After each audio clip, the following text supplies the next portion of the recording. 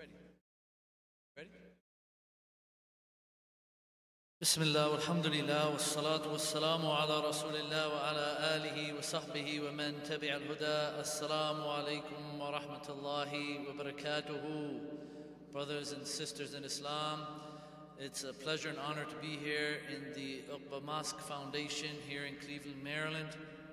We ask Allah Azza wa Jal to make this gathering one filled of benefit, one filled of lots of rewards, and one filled of lots of enlightening knowledge.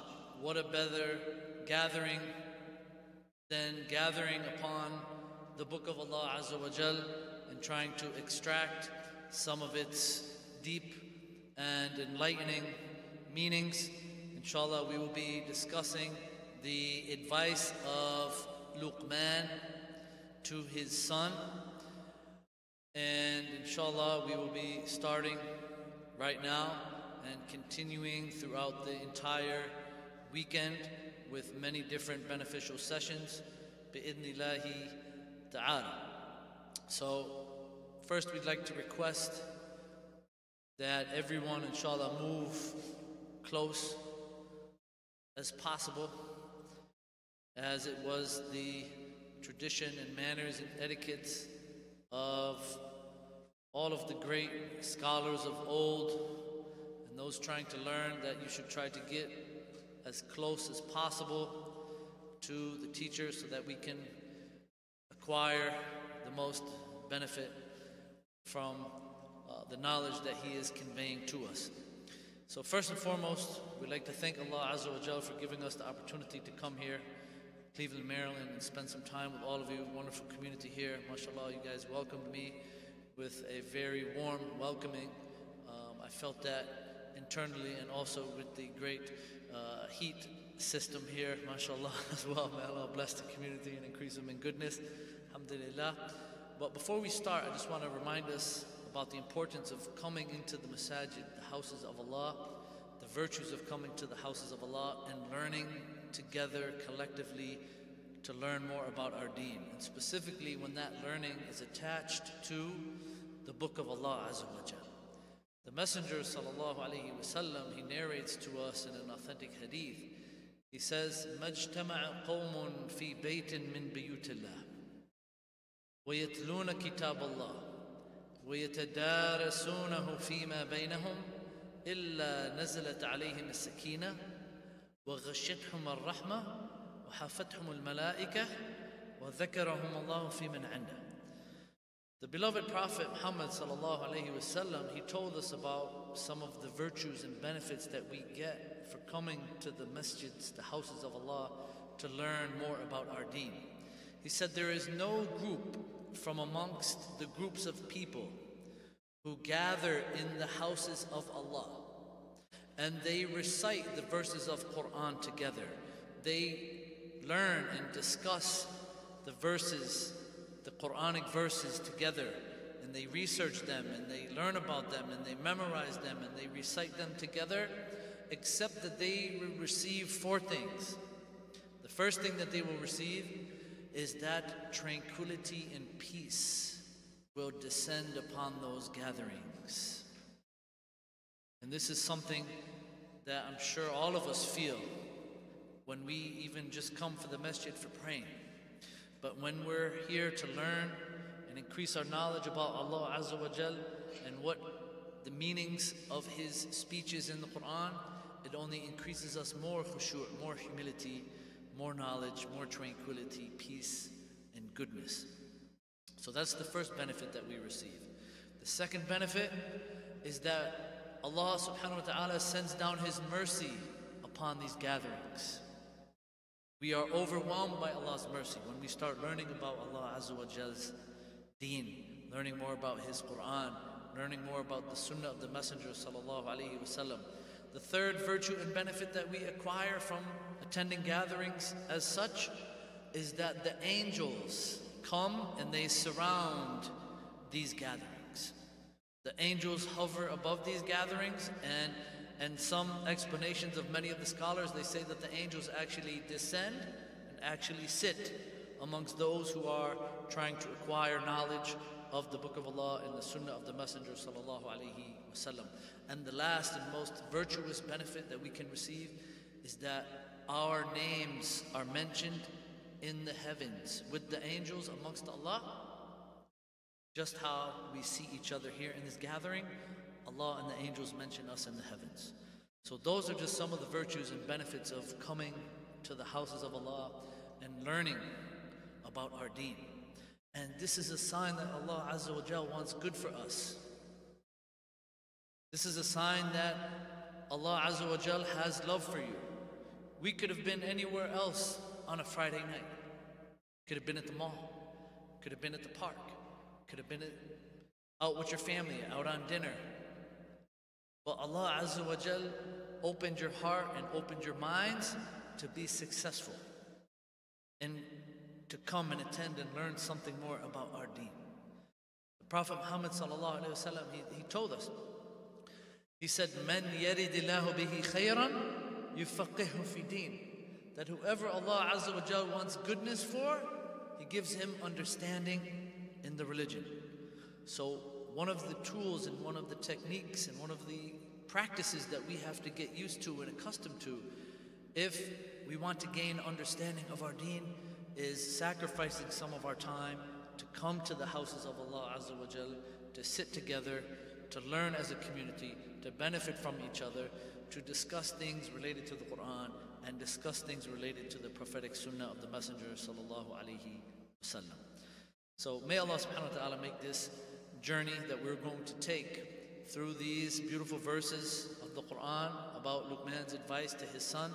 We ask Allah to make it beneficial, inshallah, and something great and memorable that we can all take home to our families, to our children, to our parents, and try to implement what we're learning this evening and over this weekend. So as you all know, the topic of our discussion is Luqman's advice to his son. Luqman's advice to his son. So why and when was this surah revealed? As we all know, there's an entire surah named after this man, named after Luqman. What is the significance behind Allah Azza wa Jal naming this entire surah after Luqman? Was he a prophet? Was he a messenger? Was he a wise man? Was he a student of knowledge? Was he a sheikh? What was his status? And then this surah, Surah Luqman, was it a Meccan surah or was it a Madani surah? And what's the significance of it being a Meccan surah or Madani surah? What's the difference between a Meccan surah and a Madani surah? Okay, we're going to talk about that and discuss it a little bit. So Surah Luqman was revealed in Mecca. Surah Luqman, it's the 31st surah in the Quran in regarding to the way that the Uthmani Mus'haf is arranged. Okay, you can find it, the 31st surah. Okay? But in relationship to the order in which it descended to the Messenger sallallahu alaihi wasallam, then it is not the 31st surah. Actually, it was revealed after Surah As-Safat and before Surah As-Saba. Okay? So it was revealed in the Meccan period. So when I say now, what is a Meccan surah and what is a Madani surah? Anybody have an idea?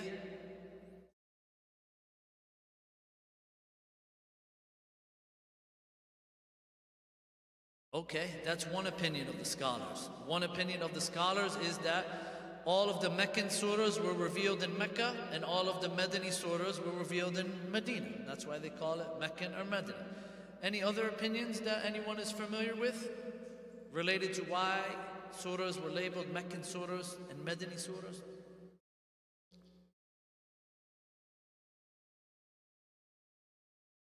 MashaAllah. Okay, Mumtaz, MashaAllah. One of the beautiful responses that we got from our brother was that the Meccan surahs, their themes and topics revolve around Tawheed, revolve around the oneness of Allah, revolve around Aqidah, revolve around stories of the prophets, revolve around talking about the day of resurrection, revolve about mentioning what occurred to the previous nations and the previous prophets and the previous nations who denied the messages of their messengers, how they were destroyed. And the Madani surahs speak about issues related to fiqh, jurisprudence, zakat, hajj, Ramadan, jihad, okay, these type of issues. So that's more related to the themes and topics related to Meccan surahs and Madani surahs. But first we want to determine, all right, well, what's a Meccan surah and what's a Madani surah? The strongest opinion related to which is mentioned that the scholars talk about, is that a Meccan surah is any surah or any verse revealed during the Meccan period. Any surah or verse revealed in the Meccan period. How long was the Meccan period? How long did the Prophet Muhammad stay in Mecca? 13 years. 13 years in Mecca. So no matter if the Prophet was in Taif, Jeddah, Asfan, he traveled somewhere outside of Mecca, and it was revealed to him during that Meccan period, then that surah or that verse is considered a Meccan surah or Meccan verse. So that first 13 years, any verses or any surahs that were revealed in that first 13 years, they're considered what? Meccan surahs. So after the Muhammad sallallahu alaihi wasallam made migration from Mecca to Medina, he lived how many years? 10 years. So any verses or surahs that were revealed to the Messenger sallallahu alaihi wasallam while he was in that Madani period, that last 10 years of his life, would be considered a what?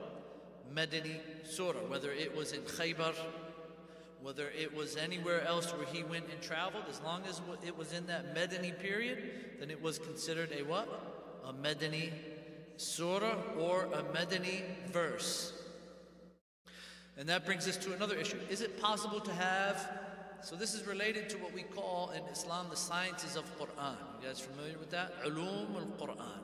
Sciences of the Quran, which talks about the abrogating verses, the abrogated verses, verses that were revealed in Mecca, verses that were revealed in Medina, the different linguistic features of different surahs. Meccan surahs have different language than in Madani surahs. Madani surahs have different themes than Meccan surahs, okay, topics. And why is it important to know the difference between the two, Meccan surahs and Madani surahs? How does it benefit me and you and our community here in Cleveland? Yeah. MashaAllah, it gives us context. It helps us see and realize and understand how Allah Azza wa Jal raised a nation of illiterate, ignorant people who had more social ills in their community than we have in our communities today. You think we have, drug issues and alcohol and stuff like this? They would write poems about alcohol, just how we have rappers and things like that. They're all talking about drinking 40s and Hennessy and blunts and things like that. Their poets, prior to the time of the Prophet Muhammad ﷺ, in the days of Jahiliyyah, this is what they would make poems about. They say, our alcohol is better tasting than your alcohol. Our women are more beautiful than your women. We have so many women in this day and things like this. So the social ills that they were living were far greater and more worse than a lot of the things that we witness in our society here, or very similar. Okay? So, we see women here. We know we have prostitutes here in the United States, right? But sometimes it might be hard to identify them. Prior to Islam, they would have flags on their houses, indicating that whoever wants to come and visit them, they could come in and visit them. When they would make tawaf, the Quraysh, they would make people make tawaf around the Kaaba naked. Only the rich who had the money to buy the ihram would be able to wear ihram. Anybody else had to walk around the Kaaba naked. So the level of ignorance that the Arabs were living in prior to the sending of the Messenger ﷺ is a lot like the ignorance we see in many of our communities and many of our societies throughout the world. But how did Allah rectify a whole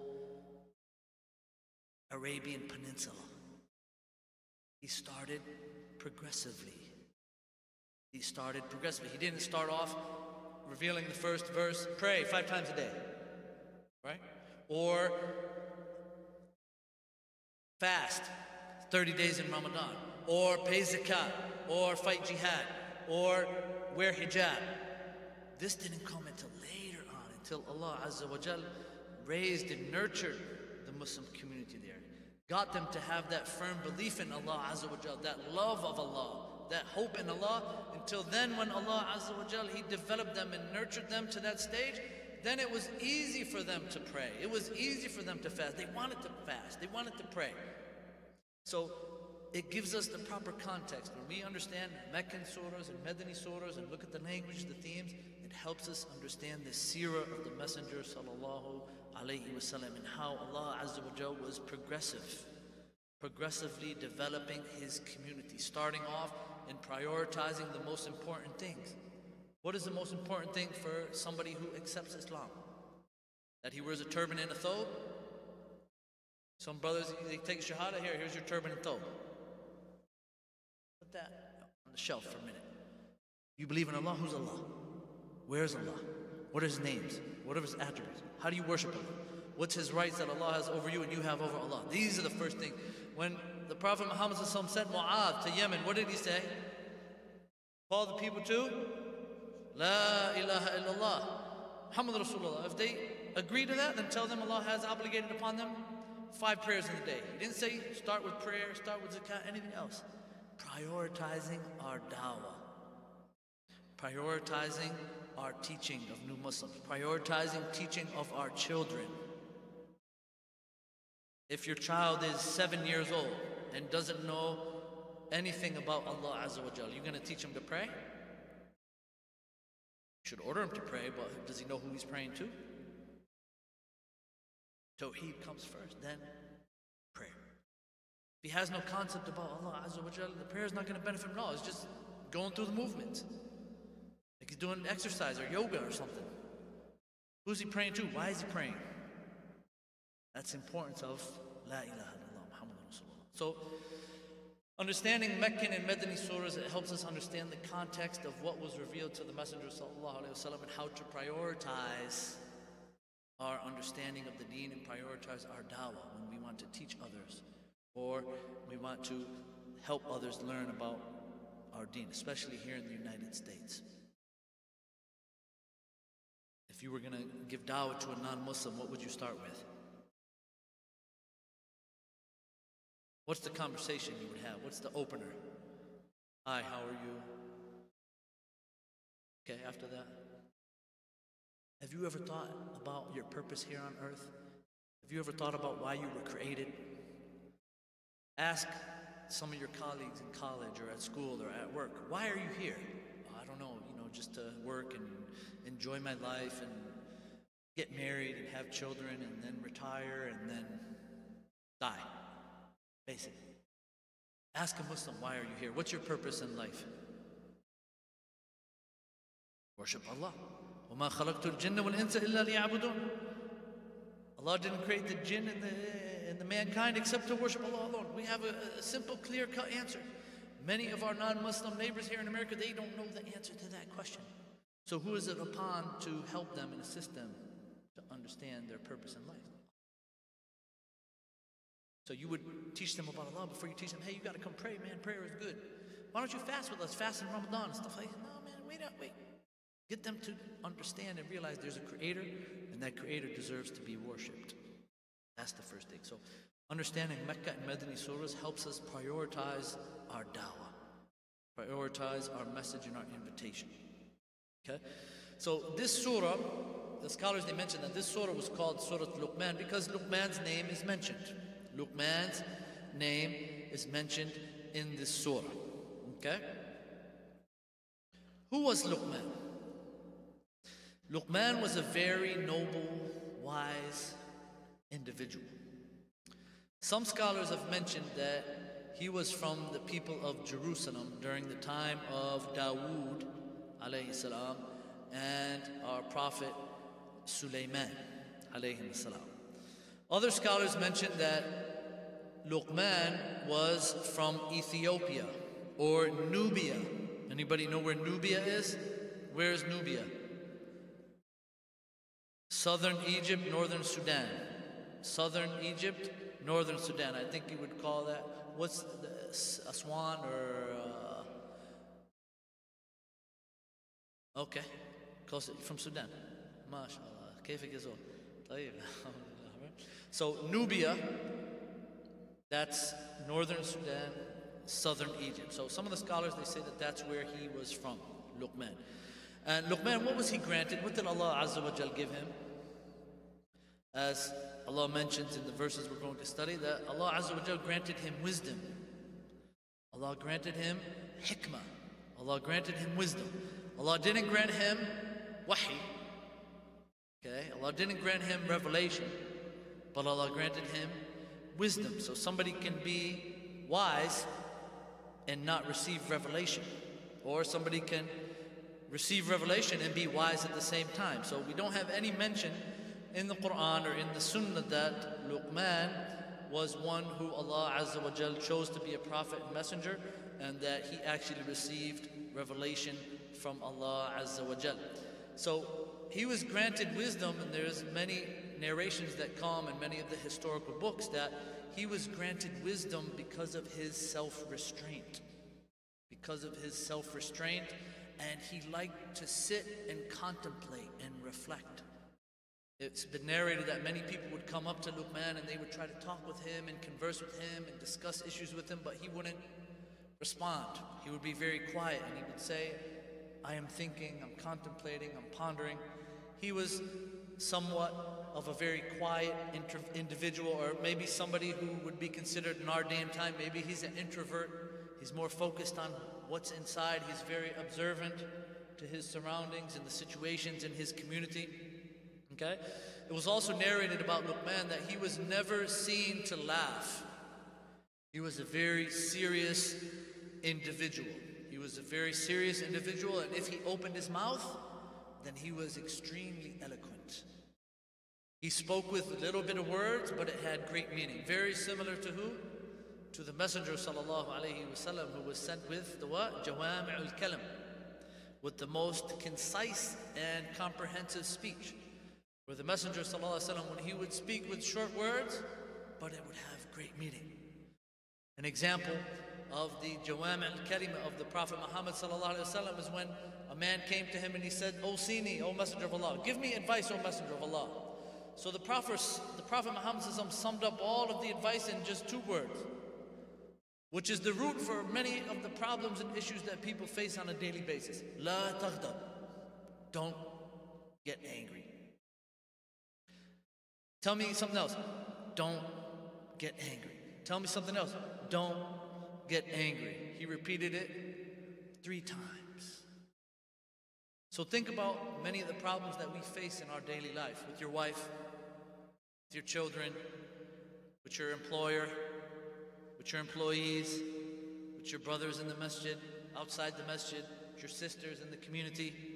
Many of them can all be extinguished if we do not become angry. Stress, anxiety, nervousness, fear, worry, all of these things, a lot of them are rooted in what? Being angry at something or someone or a situation. And that's why the Messenger ﷺ summed it up in those 2 words, don't get angry. So it was mentioned, Luqman was mentioned in the Quran, as we mentioned, the whole surah was named after him.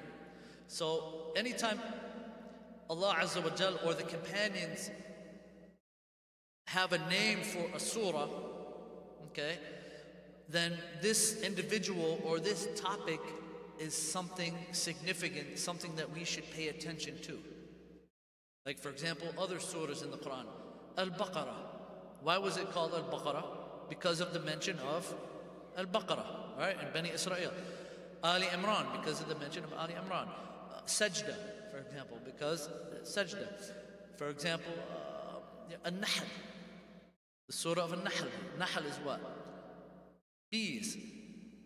Allah mentions bees in the Quran. We have science in the Quran. Biology in the Quran. Nature mentioned in the Quran. So why was that surah called An-Nahl? Because of the mentioning of the bees and the miraculous honey that they make, which is shifa for human beings. So this surah was called Luqman after Luqman's mention in that surah.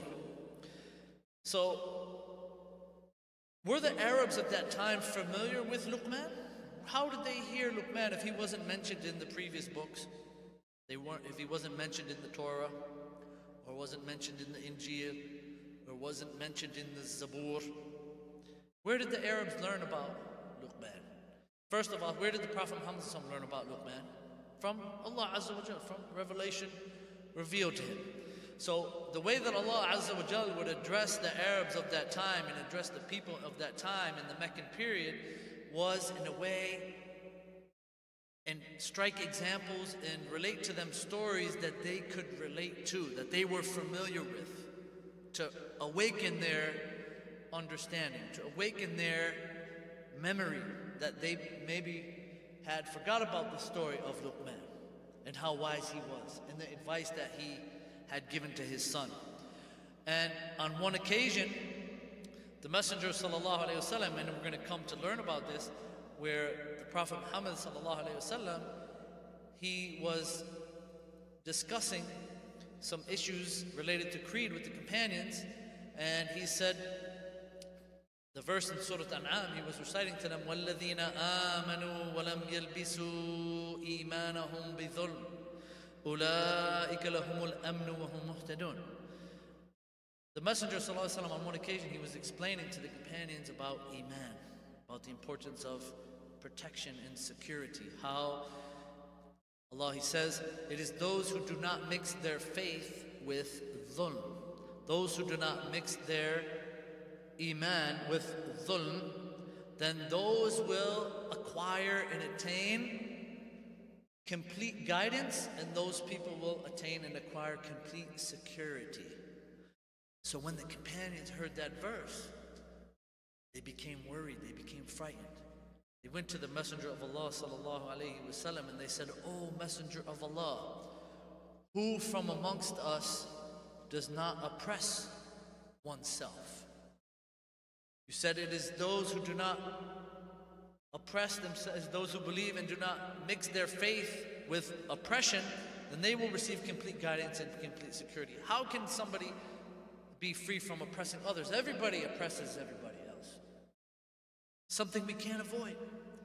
So he told the companions, he says, haven't you heard the statement of Luqman to his son when he said to him, Ya bunay, la tushrik billah, inna shirka la dhulmun azim. O my son,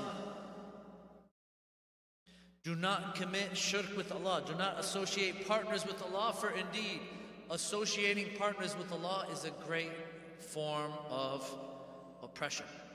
So, in this occasion, the Messenger ﷺ, he explained the word dhulm in the previous verse in Surah Al-An'am. He explained the word dhulm to mean what? Worshipping other than Allah or falling into shirk that can take somebody out of the folds of Islam. And that is the worst form of oppression, and may Allah protect us all from shirk. So, the Arabs during the time of the Messenger ﷺ, they were familiar with many of the stories of the people of old. Because remember, Mecca, during the Meccan period, who used to come to Mecca? Mecca was the center of trade for everybody. They would come from Yemen, stop in Mecca, sell their goods there, and then go up to Sham. And then come back down from Sham, stop in Mecca, and go to Yemen. So that was the trade route for many of the traders. They would also come from northern Africa as well, from Egypt, from Morocco, from Libya. At that time, it wasn't known as these countries. It was just the Maghrib al-Arabi. Okay? So they were constantly passing through Mecca. Mecca was a center of trade. Mecca was a center of commerce. So, of course, you had people who remained upon the religion of Ibrahim alayhi salam, which was what? Islam, Tawheed, Islamic monotheism. But then you had people from other faiths as well coming. People from Persia passing through. They were Zoroastrians or Magians. They were fire worshippers. And then you had Christians. And then you had Jews who were all passing through Mecca to do business. So they would intermingle with each other, relate stories and narrations and things like that, poems and things like that, that they used to hang on the Kaaba, the Mu'allaqat, as-Sab'a, the famous lines of poetry that they used to hang on the Kaaba, and that's how narratives would transmit and stories of old would transmit from one community to the next. When they would come to Mecca, they would make their tawaf, right? Their tawaf was different than our tawaf is today. I mean, they would still circumambulate, but they would do so, some with clothes off, right? Because they couldn't afford to wear the ihram. But there were idols also in the vicinity of the Kaaba as well, over 360 idols that people would worship. They had left the religion of Ibrahim alayhi salam. So the Arabs, they were familiar with the story of Luqman and his advice to his son, okay? And he was considered to be somebody who was very wise amongst the people of Quraysh, amongst the people of the tribesmen and the relatives of the Messenger sallallahu alayhi wa ala alihi wasallam. Some of Luqman's wisdom that has been mentioned in some of the books of history is that Luqman, he worked as a carpenter. He worked as a carpenter. Some say that he was a servant to some, and he had a master, but he was a very skilled carpenter. And one day his master had ordered him. He says, I want you to go and slaughter a goat. I want you to go and slaughter a goat and bring to me the best and most delicious parts of the goat. Most of us nowadays, the most delicious part of the goat would be what? Either the shoulder or the thigh, for the most of us, right? So Luqman, when he came back to his master, what did he bring and present to his master? He brought to him the tongue and the heart. So the master asked him. He said, don't you find anything better than this? Luqman, he said, no. Then after some time, the master ordered him again. He says, slaughter another goat and throw away the most disgusting 2 parts of the goat. So Luqman slaughtered the goat, and what did he throw away? He threw away the tongue and threw away the heart. So the master said to him, he says, I ordered you to bring me the most delicious parts of the goat, and you brought me the heart and the tongue. And I ordered you to throw away the most disgusting parts, and you threw away the tongue and the heart. How can this be? It's a contradiction. How can they be the most sweetest and the most disgusting parts? So Luqman, he said, this is from his wisdom, he said, nothing can be more pleasing and delicious than these, the heart and the tongue, if they are good. And nothing can be more malicious and disgusting than these 2, if they are bad and used for evil. How many hadith do we have from the Messenger sallallahu alaihi wasallam that talks us about the importance of purifying the heart, the importance of paying attention to the tongue? Every morning that we wake up in the morning, the tongue, it orders the rest of the limbs. It orders the rest of the limbs of the body, and it says, fear me. The tongue addresses all the rest of the limbs and says, fear me, because whatever you do is a manifestation of what is in your heart. And it orders the heart as well. Don't let out everything that's in your heart upon me. So if the heart is sound, the rest of the body is sound. The statements, the actions are good and pure. This is what the Prophet Muhammad sallallahu alaihi wasallam told us. He says, "Inna fil jasadi mudghah." Indeed, there is a piece of flesh in the body.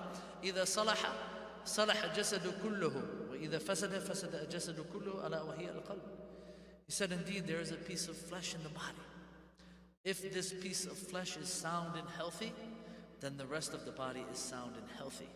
If this piece of flesh is corrupt and sick and ill, then the rest of the body is sick and ill.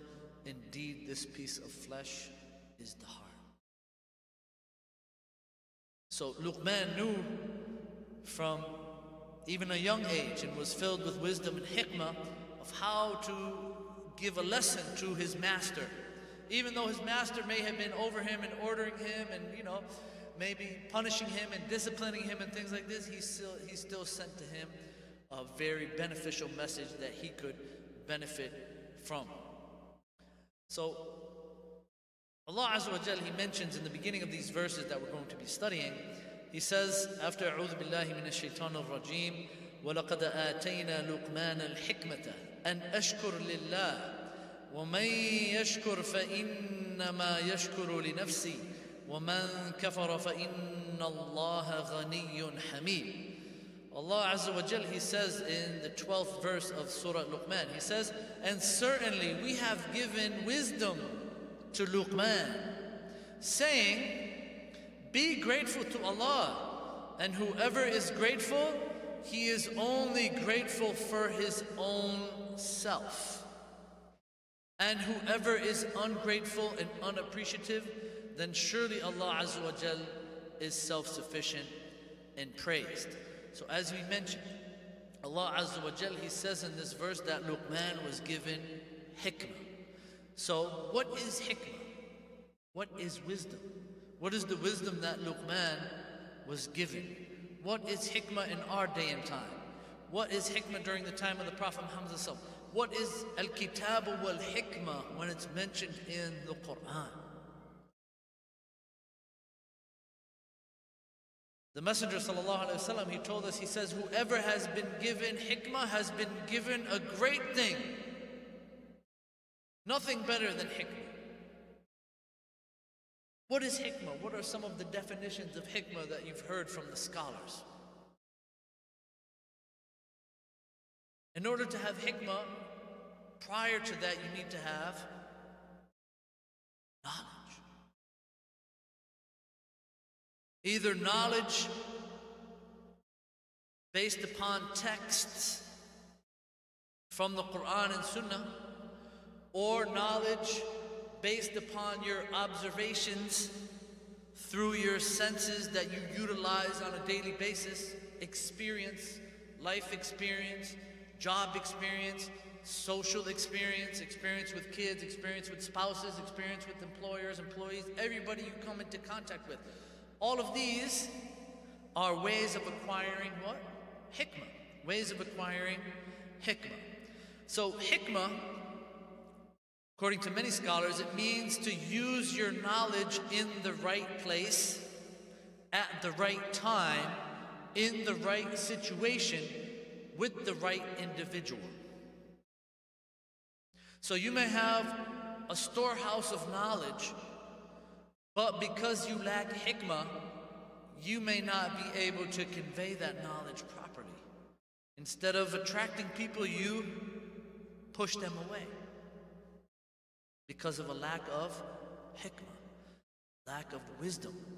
So, yes, hikmah can be given to you by Allah Azza wa Jal, but many times hikmah comes through trial and error. You learn from your mistakes. You learn from your experiences. You learn from your shortcomings. Maybe when you deal with your children, maybe I shouldn't have been so harsh. Maybe I shouldn't have raised my voice. Maybe I shouldn't have been so lenient.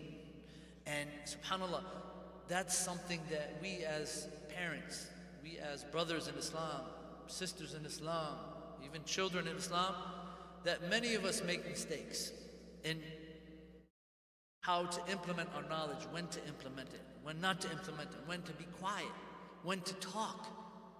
So all of these things come through. First, it comes from Allah Azza wa Jalla. If Allah gives somebody hikmah, that's a great gift from Allah Azza wa Jalla. But it also comes from our experiences and our dealings with other people, other situations, trial and error. So many of the scholars have mentioned that when wisdom in the Quran, we have many verses in the Quran that Allah says that He has revealed the al-kitab wal-hikmah, that He's revealed to the Messenger sallallahu alaihi wasallam the book and the hikmah.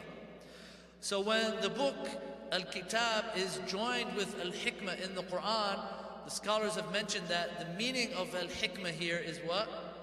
The sunnah. That the Messenger sallallahu alaihi wasallam was given the Quran and given the sunnah, which are both forms of revelation, from Allah Azza wa Jal.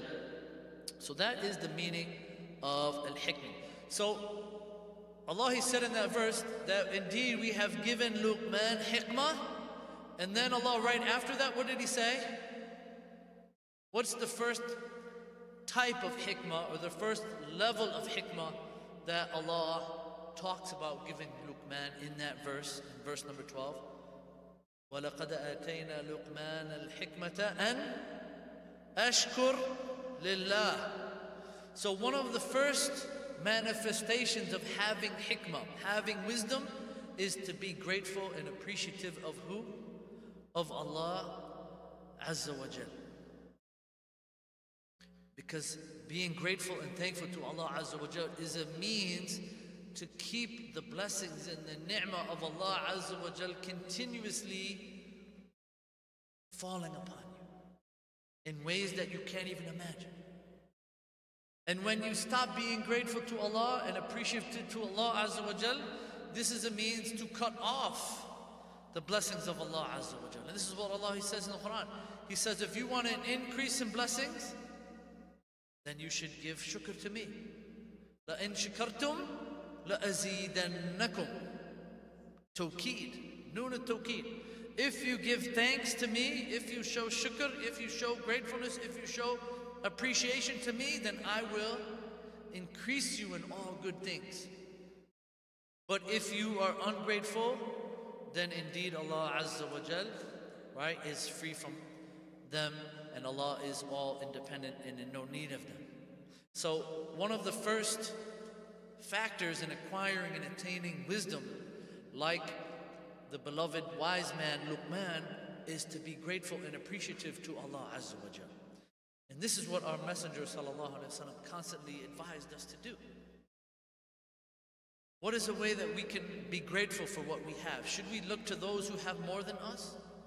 Bentleys and 10-room mansions and 8,000 square foot houses and a private jet and millions of dollars worth of real estate and polo jackets and sneakers. And is this who we should look to become more grateful and appreciative to Allah Azza wa Jalla, or should we look to a different fi'ah of people?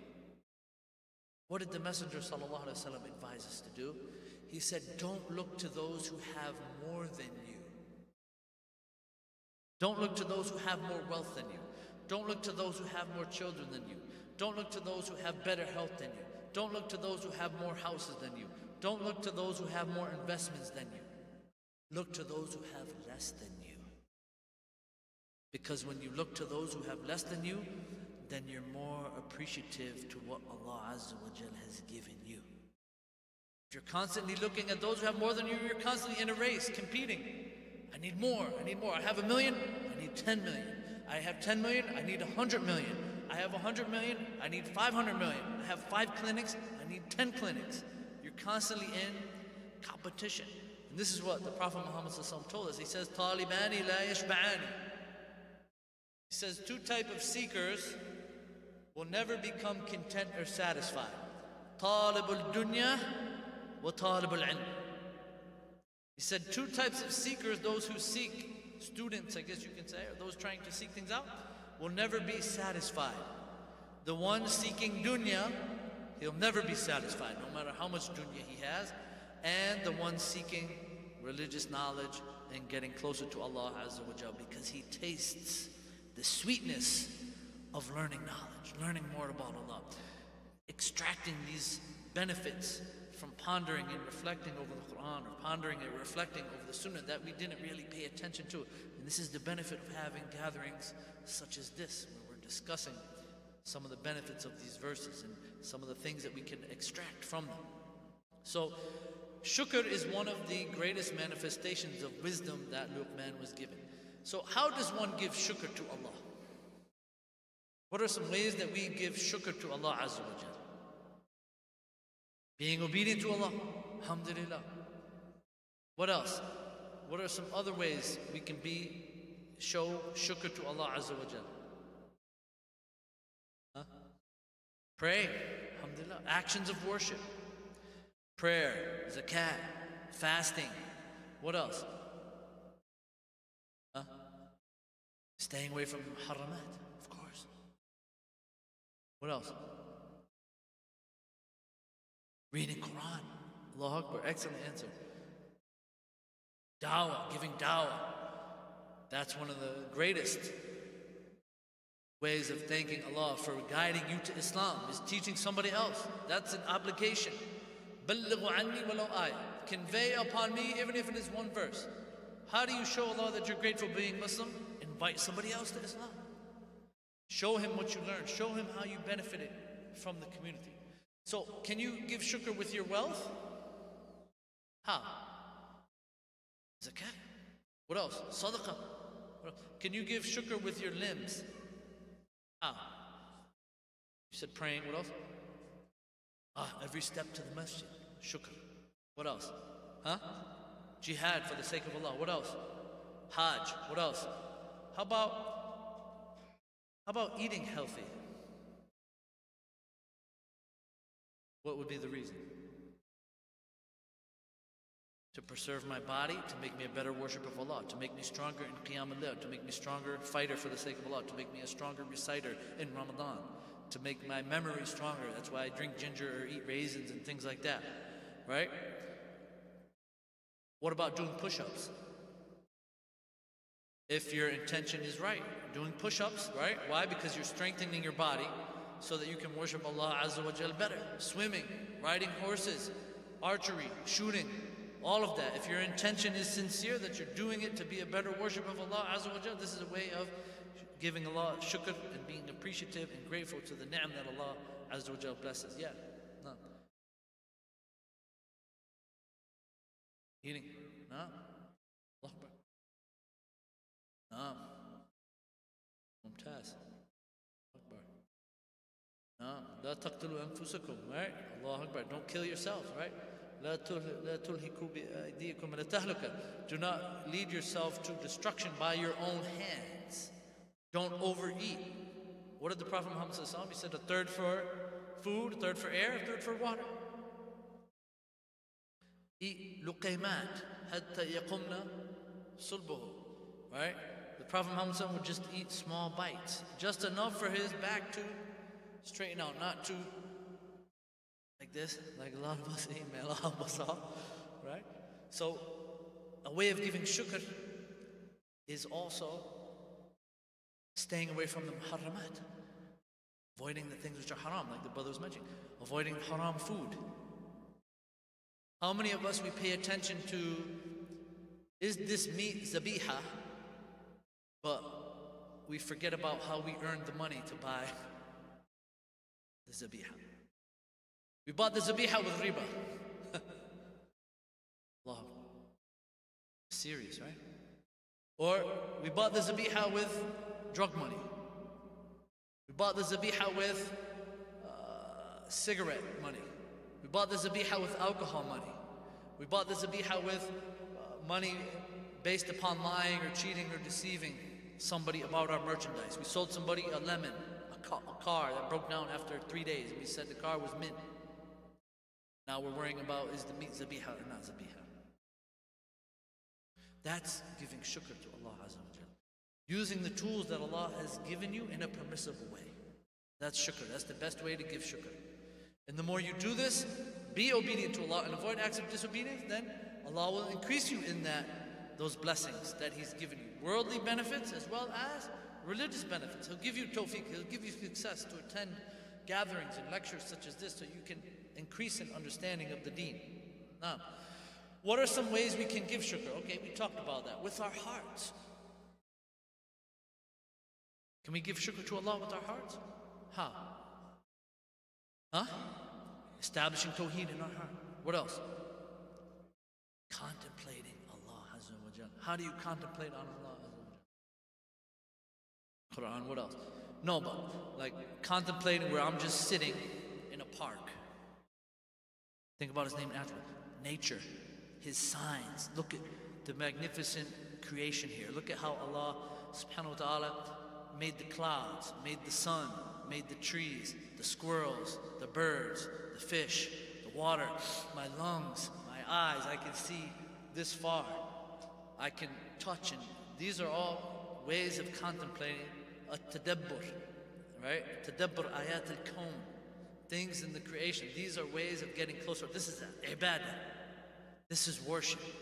Because it leads you to doing shukr of Allah. It leads you to thanking Allah. Oh Allah, thank you for making me Muslim. And I realize how magnificent and great you are and how perfect you've made this creation, how accurate and precise you've made the seasons and made the rising of the sun and the setting of the sun and the moon cycle. It's the same sign every month. We know when it's the 13th, 14th, and 15th of every month. All we got to do is look in the heavens and the moon is full. Signs from Allah, contemplating. So that is one of the ways that we contemplate and reflect in our hearts. And actions of the hearts are even more important than actions on the limbs. A'mal al-qulub. A lot of us, when we talk about shirk or read books about associating partners with Allah, we think that, okay, he was supplicating to other than Allah, he had his hands up, he was, supplicating to the grave or supplicating to this saint or things like that. Or somebody went to the grave and prostrated to the grave and things like that.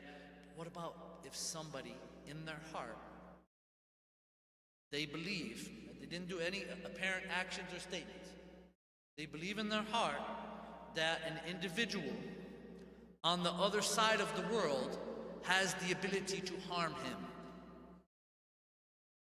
physically harm him. And he's scared of that person more than he is afraid of Allah Azza wa Jal. Khawf, fear. Or love.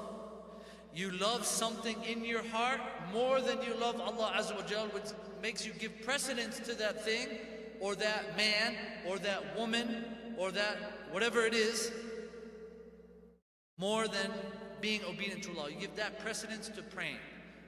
You delay your prayer because of that thing. You love that thing more. You love that thing more than making Hajj. You love going to the Bahamas every year.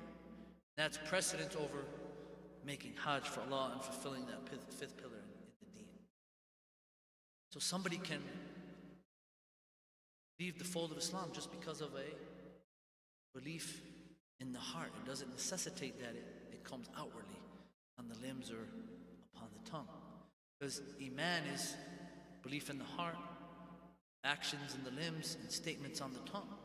Increases with good, decreases with bad. It's not just actions on the limbs. Notice because he prays, the Munafiqeen used to pray, right?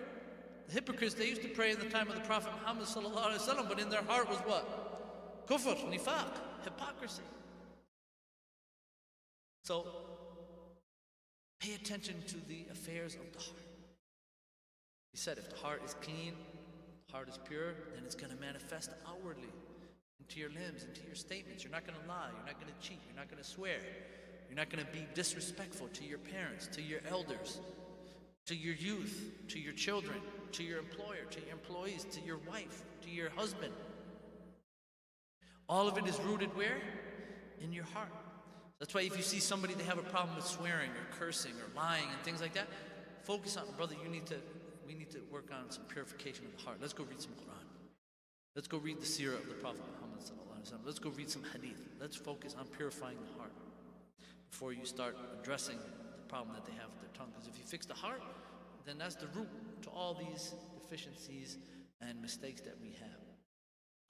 So Luqman's advice, as we mentioned, it's in Surah Luqman, it's chapter 31 in the Quran, verses 13 through 19. 13 through 19. So how many verses is that?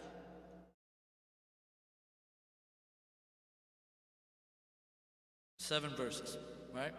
7 verses. So what was the way that the companions of the Messenger ﷺ used to learn the Quran? Because that's what we want to get back to. We want to get back to the way the companions, the tabi'een, the first 3 generations, the great imams, Abu Hanifa, Imam Malik, Imam Shafi, Imam Ahmad. We want to learn the deen and learn the Quran and Sunnah the way they did. How did they learn the Quran? 10 verses at a time. So what they would do, they would learn 10 verses at a time.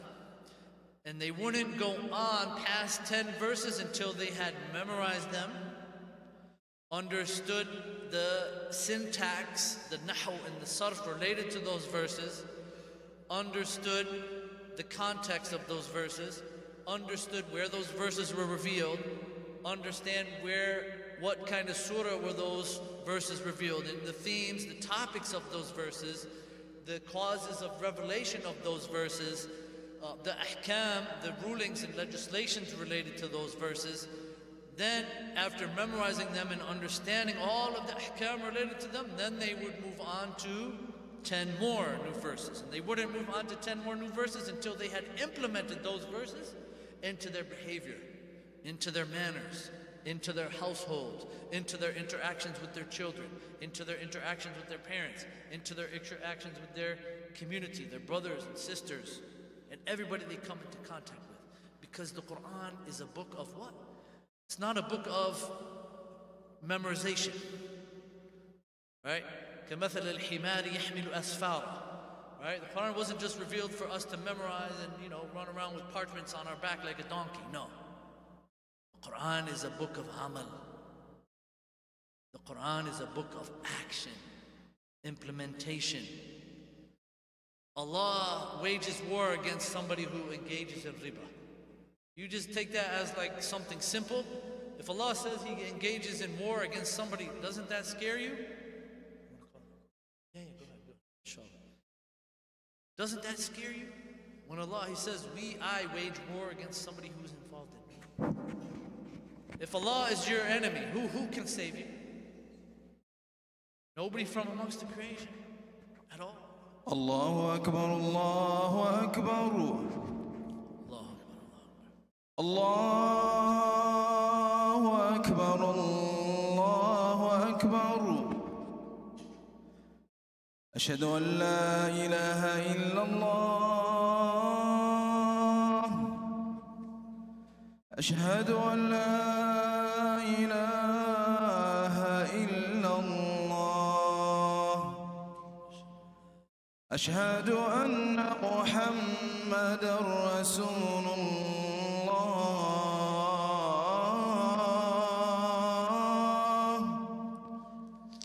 أشهد أن محمدًا رسول الله. حي على الصلاة.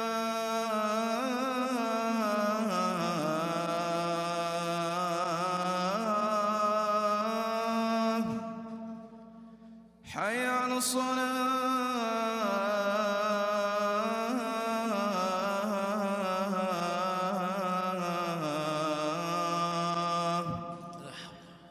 حي على الفلاح.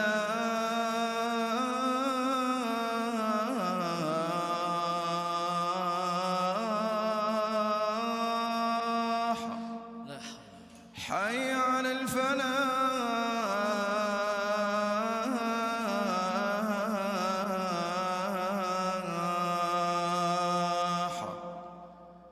الله أكبر، الله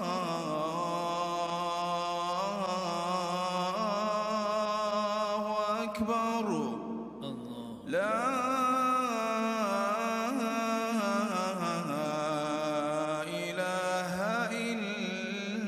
إلا الله. لا إله إلا الله محمد رسول الله. اللهم صل على محمد.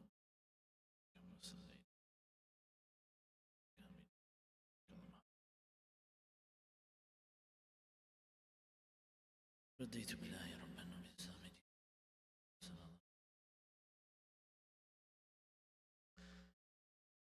بسم الله والحمد لله والصلاة والسلام على رسول الله وعلى آله وصحبه ومن تبع الهدى. So, continuing on our advice of Luqman to his son, we mentioned that the methodology of the companions of the Prophet Muhammad ﷺ is that they would learn 10 verses at a time. They wouldn't rush into memorizing the Quran. They wouldn't try to memorize the Quran without understanding its meanings.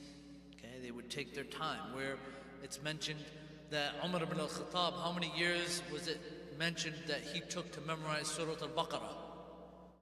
10 years, 8 years, in some narrations, 10 years. Some of us, we memorize the whole Quran in 2 years. But when we inquire about, well, brother, give me some insight as to the rulings and legislations of this surah or these verses, I don't got it. And this is what Abdullah ibn Mas'ud radiallahu anhu, he said, in the end of the times, in the end times, you will find the Qur'an a lot. He says the reciters of the Qur'an will be many, but the fuqaha will be qaleel. But those who understand the Qur'an will be few. He said in our time it was different. Our time, those who understood the Qur'an were many, but the Qurra were few. So this goes back to priorities. Don't rush your children to memorize Qur'an. If they're, mashallah, getting a good pace in memorizing, make sure that they're understanding what they're memorizing. We're not saying don't tell your kids to memorize Qur'an. No, have them, encourage them to memorize Qur'an. We need hafaz. But at the same time, help them to understand the meanings of the Qur'an. And what does it demand from me in relating to my actions, to my behavior? How many of those memorize Qur'an but they smoke? Brothers in Dubai, I was in Saudi.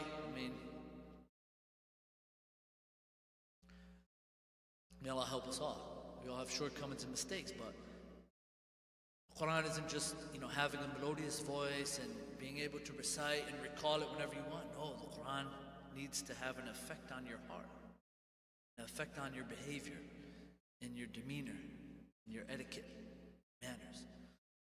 So Luqman's advice to his son, we're going to read the verses bi'idhnillah, and then inshallah move on to our discussion, inshallah, and our lecture topic. So Allah Azza wa Jalla, He says, وَإِذْ قَالَ لُقْمَانُ لِإِبْنِهِ وَهُوَ يَعِظُهُ يَا بُنَيَّ لَا تُشْرِكْ بِاللَّهِ إِنَّ الشِّرْكَ لَظُلْمٌ عَظِيمٌ وَوَصَّيْنَا الْإِنسَانَ بِوَالِدَيْهِ حَمَلَتْهُ أُمُّهُ وَهْنًا عَلَى وَهْنٍ وَفِصَالُهُ فِي عَامَيْنِ أَنْ أَشْكُرْ لِي وَلِوَالِدَيْكَ إِلَيَّ الْمَصِيرُ وإن جاهداك على أن تشرك بي ما ليس لك به علم فلا تطعهما وصاحبهما في الدنيا معروفا واتبع سبيل من أناب إلي ثم إلي مرجعكم فأنبئكم بما كنتم تعملون يا بني إنها إن تكن مثقال حبة من خردل فتكون في صخرة أو في السماوات أو في الأرض يأتي بها الله إن الله لطيف خبير يا بني أقم الصلاة وأمر بالمعروف وانهى عن المنكر واصبر على ما أصابك إن ذلك من عزم الأمور ولا تسعر خدك للناس ولا تمش في الأرض مرحا إن الله لا يحب كل مختال فخور واقصد في مشيك واغضض من صوتك إن أنكر الأصوات لصوت الحمير. So Allah Azza wa Jal, the translation of the meaning is, and remember when Luqman said to his son, when he was advising him, "O my son, do not worship others along with Allah. Verily, joining others in worship with Allah is a great zulm, is a great dhulm, is a great wrong and oppression indeed. And we have enjoined upon mankind to be dutiful and good to his parents. His mother bore him in weakness, in hardship, and more weakness upon hardship, and more weakness upon hardship, and his weaning is in 2 years. Give thanks to me, to Allah Azza wa Jal, and to your parents, and to me is the final destination and final return.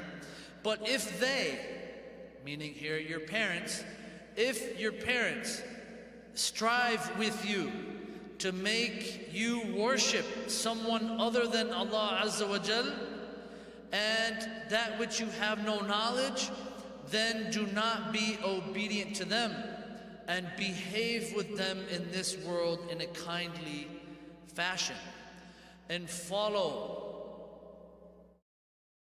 the way of him who turns to me in repentance and in obedience, then to me will be all of your return. And I shall tell you about what you used to do, O my son. If it be anything equal to the weight of a grain of a mustard seed, and though it be in a rock, or in the heavens or in the earth, Allah will surely bring it forward. Verily Allah is subtle in bringing out that grain, well acquainted with its place. O my son, establish the prayer, perform the prayer, and enjoin the good and forbid the evil.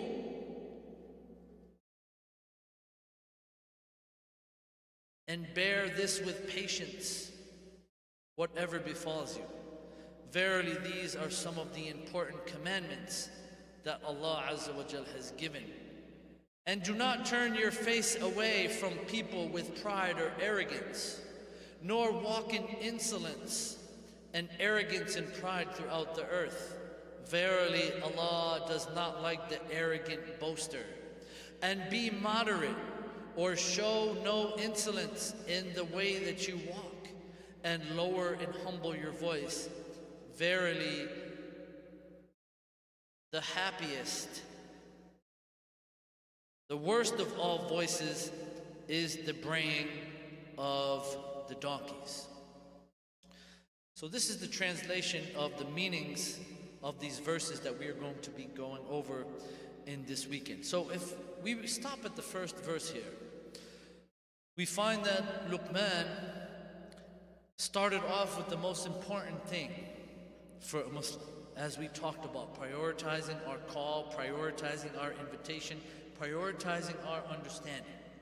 He said, وَإِذْ قَالَ لُقْمَانُ لِإِبْنِهِ وَهُوَ يَعِظُهُ يَا بُنَيَّ لَا تُشْرِكْ بِاللَّهِ إِنَّ الشِّرْكَ لَظُلْمٌ عَظِيمٌ. And remember when Luqman said to his son, O my son, do not join others in worship with Allah. Indeed, doing so is a great oppression. So what does Allah mean here when He says, يَعِظُهُ? What does Allah say when He talks about Luqman, that He gave him a maw'idah? What is a maw'idah? What is the difference between the maw'idah and the nasiha, or the wasiyah?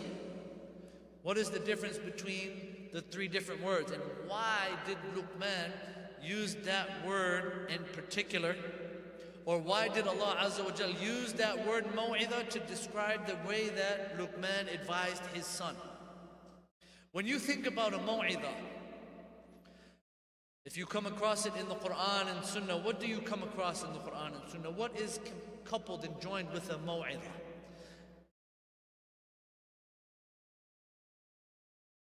Hikmah. Okay, what else? Do we have any hadith where the companions talk about the Prophet Muhammad gave us a maw'idah? وَعَظَنَ النَّبِيِّ صَلَى اللَّهُ عَلَيْهِ وَسَلَّمَ مَوْعِظَةً وَجِلَتْ مِنْهَا قُلُوبٌ وَظَرَفَتْ مِنْهَا الْعُيُونُ. The Prophet Muhammad, the companions, they said, one day the Prophet Muhammad gave us a maw'idah. And the result of that maw'idah was what?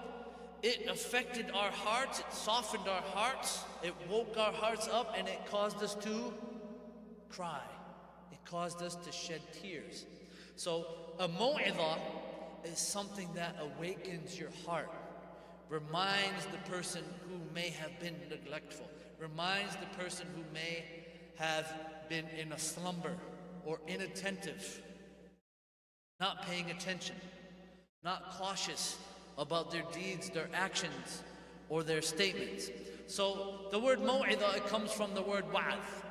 Wa'adh. Okay, wa'adh means to admonish or rebuke or scold someone or reprimand someone. Okay? And it also is joined with something that softens your heart. That softens your heart and awakens your heart. And the scholars, they say, al-maw'idah is zajrun muqtarinun bit-takhwif. Okay, it's like an admonition which is joined with creating fear in the one that you want to admonish or rebuke or advise or scold. Okay? Another definition is التذكير بالخير فيما يرق له القلب, is reminding somebody about good things which softens their hearts. So this is what Uthman wanted to do with his beloved son. He wanted to give him an admonishment. He wanted to give him a reminder, something that would waken up his heart. Most likely he was at a young age where he was maybe busying himself with playing a lot, joking around a lot, not being serious a lot, and maybe he was reaching that age of puberty where now, maybe he was 7 years old, 10 years old, as we'll come to learn, where Luqman advises him, establish the prayer. So we know that in the Sharia of the Prophet Muhammad ﷺ, the Prophet, he said, order your children to pray when they are 7 and spank them if they don't at the age of 10. So most likely, and Allah knows best, it was very similar amongst the other prophets and messengers in relation to their children. When would you order your child to pray? Between the ages of 7 and 10 years old. So most likely Luqman's son, he was coming of that age where he was getting ready to be of those who would have to perform the obligatory prayer. So another thing that sticks out in this beautiful verse is, why did Luqman, when he addressed his son, Ya Bunay? Why didn't he say Ya Walad? Or Ya Ibni? What's the difference in the 3 different ways of addressing that I just gave an example of? And when you address your son in Arabic, for example, what's the context? What are the meanings that are different in relation to if I say Ya Bunay, Ya Waladi, Ya Walad, Ya Ibni? What's the difference in the connotations, in the context, in the meaning of those 3? Now, Mumtaz. So Bunay in the Arabic language is what they call at-tasghir. Okay, at-tasghir. It's a way of at-talattuf fil ibara, like to draw somebody in close to you, that you love him, you're showing affection, you're showing compassion to him. So Luqman in this verse, he joined the mu'idah, something which would normally make you cry, make you remember your mistakes, shortcomings, and deficiencies, and he joined it by attracting his son by saying what? Ya Bunay, my beloved son. That would be a good translation to it. My beloved son, my honorable son, my noble son, I love you. Come and listen to these words that I am going to advise you with. Okay? And the first thing that Luqman, he started with was what? The most dangerous thing for a Muslim. Which is what? What's the most dangerous? The most important thing for a Muslim to learn is what? Oneness of Allah Azza wa Jalla. And the opposite of it is the most dangerous thing and most detrimental for the life and health of a Muslim is what? Shirk. Associating partners with Allah. He prohibited his son. He says, listen to me, I'm going to give you a admonition. I'm going to give you an important reminder, my beloved son. Come closely so that you can listen attentively. Do not associate partners with Allah. Do not associate partners of Allah Azza wa Jal. So what type of shirk is there? We know Tawheed. Anytime we want to study a science in Islam, we should learn that science and delve into it deeply and get a firm understanding of it. And then if we want to understand it even more fully, then we should understand its opposite. So if we want to learn about Tawheed, we also need to study shirk. In some of the khutbahs that have been presented here, you're learning about the nawaqid of al-Islam, right? The nullifiers of Islam, the nullifiers of the Shahada. You learned about the Shahada, right? But what about in the conditions of the Shahada, the 7 conditions? Now what about the things which nullify those conditions? Why do we want to learn about those things? So that we avoid them, we are wary of them, we're cautious of not falling into them, and that we stay far away from them. So why didn't Luqman advise his son about Tawheed first? And he advised him about shirk. What could we extract from these verses? What would you say? Let's discuss the verses here. Get the reward from Allah Azza wa Jal. Why didn't Luqman say to his son, "U'bud Allah," instead of saying, "La tushrik billah"? Opposite.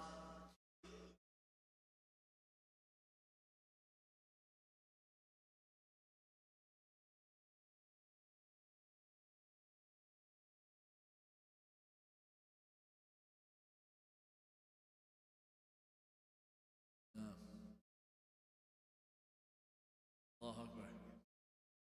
So he's kind of like warning from the dangerous things before he gives him maybe beneficial knowledge, you're saying, right? MashaAllah, that's an excellent benefit that you extracted from that, MashaAllah. What else? So Luqman was granted what? Wisdom, right? We said the rats of wisdom, according to these verses, is being grateful to Allah Azza wa Jal. Okay? Other forms of wisdom, we said wisdom needs to be based upon what? Knowledge. And if Luqman lived in the time of Dawood and Sulaiman in Jerusalem, then I'm sure he had knowledge of Tawheed. And I'm sure he was teaching his children about Tawheed. So now, Allah knows best, he was teaching his son the opposite of Tawheed, because he knows his son already knows who Allah Azza wa Jal is, and that Allah needs to be worshipped alone. But now I want to give you a little bit more added benefits, added knowledge, that just how you need to establish the Tawheed of Allah Azza wa Jal, you need to also be wary and cautious of something very dangerous as well, which is shirk and falling into associating partners with Allah Azza wa Jal. So what type of shirk do we have in Islam? Shirk is of two types. We have the major shirk. What are some examples of major shirk? Okay, saying Allah has a son. What else? Again? Intermediary. Okay, what else? Supplicating to other than Allah, believing that that person has benefit or harm. Believing that anybody else has the characteristics of rububiyyah with Allah Azza wa Jal. Like Fir'aun. Ana rabbukum al-a'la. If anybody... I am God. I'm a God body. You ever hear those people? Arm, leg, arm, head. Allah. Bye-bye. Shirk al-Akbar. Right? So, anybody who thinks that they are the Lord the Most High, okay, or associates the same attributes and characteristics and traits that are only befitting for Allah Azza wa Jal, creation, planning, at-tadabbur, ihya al-mawta, resurrecting, right, giving life, taking life, all of these are only specific for Allah. So knowledge of the unseen, believing that something or someone from the creation has knowledge of the unseen, this takes somebody out of the fold of Islam. So that's shirk al-akbar. So shirk al-akbar, the major shirk, takes you out of the fold of Islam. What is the minor shirk? Shirk al-asghar. Ar-riya, showing off, or anything that may lead to the major shirk. For example, swearing by other than Allah Azza wa Jal, or having a tamima or tama'im, okay, hanging an amulet or a talisman around my neck with, verses of the Quran, thinking that that's going to protect my son, and that Allah is not going to, that amulet or that talisman has the power to protect my children. This in itself is not shirk, but it's what related to the belief that it can lead to somebody believing that somebody other than Allah has the benefit to remove harm or bring benefit. So that's the minor shirk, and as the brother mentioned, shirk al-khafi. Okay, shirk al-khafi, which is the most inconspicuous type of shirk. Prophet Muhammad ﷺ, he said it's so inconspicuous, it's like a black ant on a black rock in a pitch black night.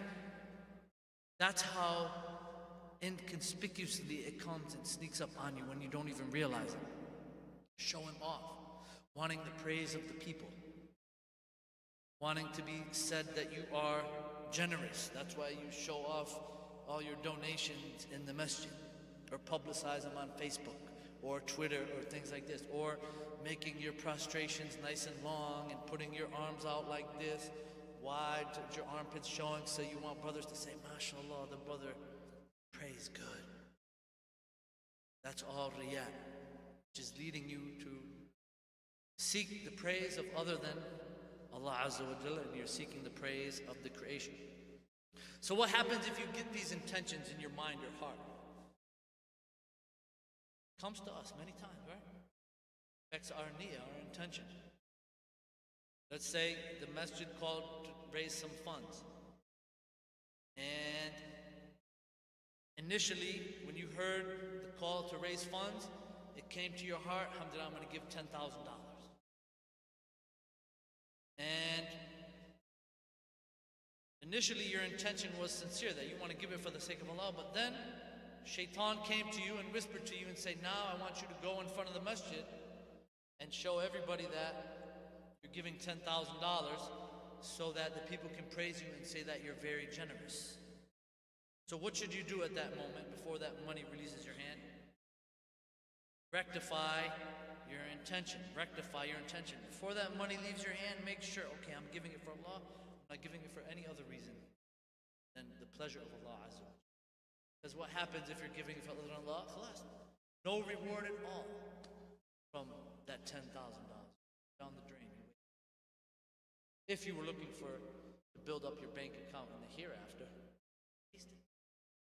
that's why the righteous predecessors, they always used to say, Sufyan al-Thawri, rahimahullah, he would say, مَا وَجَدْتُ شَيْئًا أَشَدُّ عَلَيَّ مِنْ نِيَّتِي. He says, I didn't find something more difficult upon myself than my niyyah. لِأَنَّهَا تَتَقَلَّبُ عَلَيَّ. Because it's constantly changing. It's constantly changing. I start off with a pure intention, but then Shaitan comes and gets me. Man.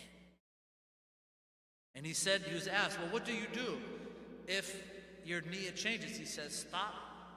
Don't perform the action. Rectify your intention. Make your niyyah solely for Allah Azza wa Jalla, and then continue and commence upon your deed. So shirk, brothers, is very, very serious. And this is why Luqman, the wise man, started off his advice with the most important thing, prioritizing the most important thing that a Muslim should know, especially the youth. How many examples of shirk do we see in our schools, in our societies, in our communities, just churches, right? You go around here. The cross. People don't worship Jesus, they worship the cross. Christians, right? A lot of them say, we worship the cross. We don't worship Jesus. Worshipping Jesus. Who was Jesus? Was he a God? Or was he a man or a prophet or what? He was a prophet and a man. He wasn't the son of Allah Azza wa Jal. But, right? People worship Buddhas. People worship statues. People worship idols, superstars, trees. People worship basketball players. Would that be an idol? What do we call them? Idols. People worship football players. People worship superstars, singers, dancers, entertainers, actors, and the list goes on and on and on and on. Yeah, they're not idols made of stone and clay and things like that, but you're idolizing them, glorifying them to a point where maybe sometimes you could have taken them to be someone equal or sharing in attributes and characteristics and traits like Allah Azza wa Jalla. May Allah protect all of us. So that's why it's very important that we awaken our children, awaken our youth to our surroundings. Like, hey, you may be idolizing an individual, even shuyukh, imams, scholars, same thing.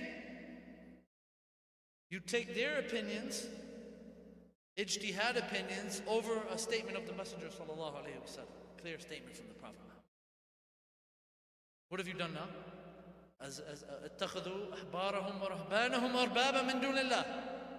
They've taken just like the Jews and the Christians did in the past. What did they do? They took their rabbis and their priests as their lords to be worshipped other than Allah. So when Adi ibn Hatim, he heard this hadith, he went to the messenger, he heard the ayah, he went to the messenger sallallahu alaihi wasallam and says, how did they used to worship? How did the people of the book used to worship their rabbis and pastors?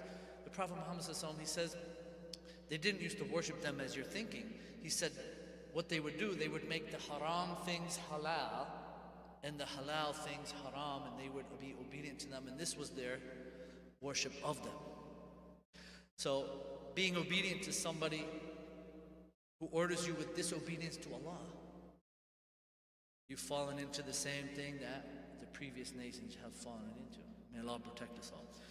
So, shirk can negate all of one's actions. How? Because it's a nullifier of Tawheed. Did Allah Azza wa Jal even address the Prophet Muhammad ﷺ about shirk? This will show us how dangerous it is. What did he say to the Prophet Muhammad ﷺ? لَإِنْ أَشْرَكْتَ لَا يَحْبَطَنَّ عَمَلُكَ وَلَتَكُونَنَّ مِنَ الْخَاسِرِينَ. Allah Azza wa Jal showing us the severity and the terrible fate of anyone who falls into associating partners with Allah. He even addressed the Prophet Muhammad sallallahu alaihi wasallam.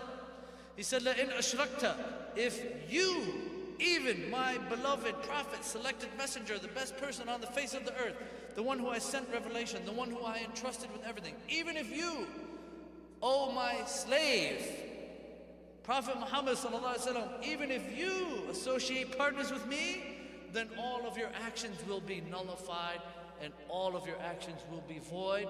And not only that, but you will be from amongst the losers. So if Allah Azza wa Jalla addressed the Prophet Muhammad sallallahu alaihi wasallam in that manner, then what about us? Shouldn't we take it serious? Messenger sallallahu alaihi wasallam, من غفر ذنوبه ما قبل وما بعد. Prophet was the one whose sins, his previous sins and past sins were forgiven.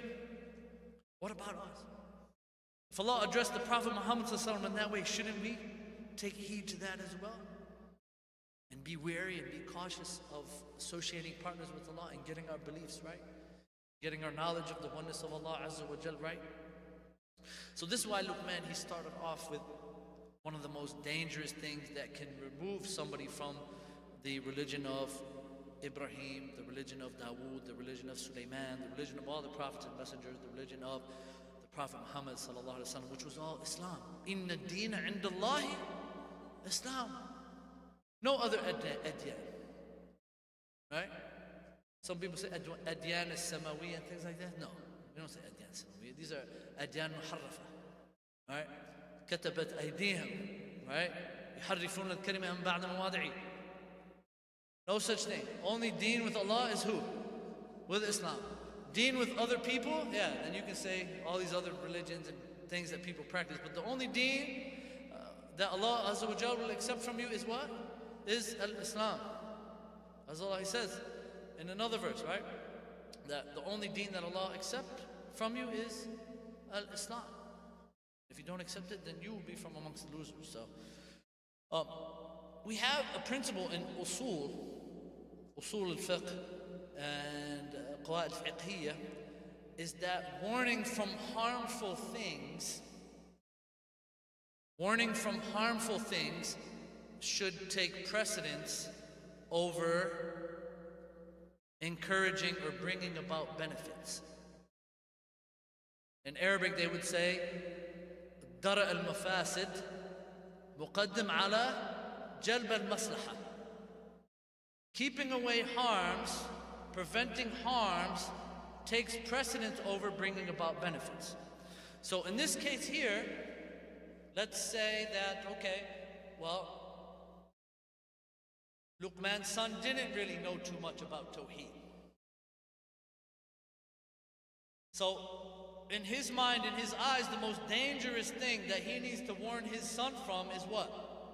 First, I'm going to warn him about the most dangerous thing that can make him enter the hellfire and never come out of it, which is shirk, before I want to adorn his mind and adorn his body and his enlightenment with Tawheed, the oneness of Allah Azza wa Jal, and increase him in understanding of who Allah is and why He needs to be worshipped. So from that aspect, right, and Allahu A'lam, I would say that the strongest opinion is the first one that we mentioned, that high probability, inshallah, that Luqman's son already knew about Allah Azza wa Jal, knew about Tawheed. If he was living in the time of Dawood and Sulaiman, or even if he was in Nubia at that time, between Egypt and Sudan, that he knew about the oneness of Allah Azza wa Jal, and he wanted to remind him about the harmful things to stay away from, which was shirk. So, one of the benefits that we get from this first verse is that fathers need to take time to sit down with their children. Fathers need to take time out of their busy work schedules. Talk to them about Allah Azza wa Jal. Bring them to the masjid. Many of us, we say, the kids don't come to the masjid. All right, well, do their fathers come? The kids learn more from observing their parents than they do from listening to their commands. They say, oh dad, you tell me to go to the masjid, you send me to tahfidh, but you never come to tahfidh. You tell me to go pray, but you never come to pray in the masjid. So children, especially at a young age, they learn more by example, by observation than they do by verbal, they do by any other way. They're like sponges, right? They absorb everything that their parents teach them. And especially, they mimic their actions, they mimic their ways, they mimic the way they talk, the way they walk, the way they carry themselves in the house. The way that they talk to their wife is, sometimes you find that the children will talk to their mother the same way that their dad talks to their mother. Because they learn by observation. So the fathers, what we benefit from this is that we need to spend time with our children.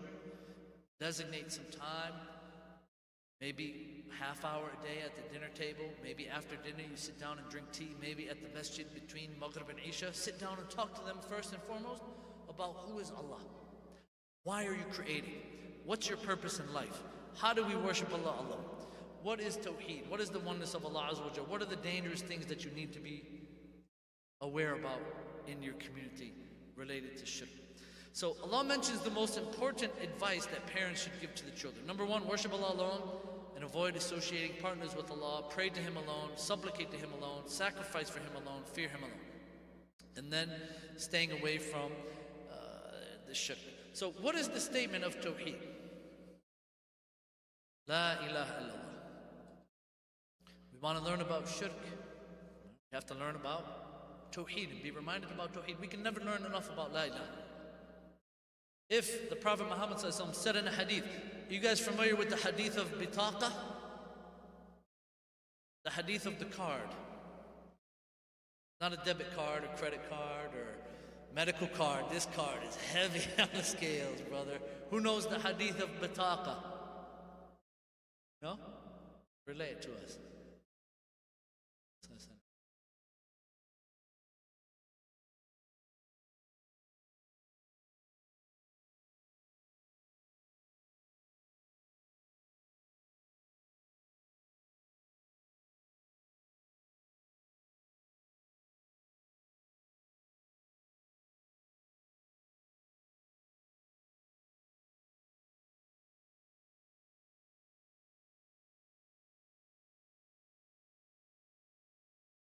I have this card.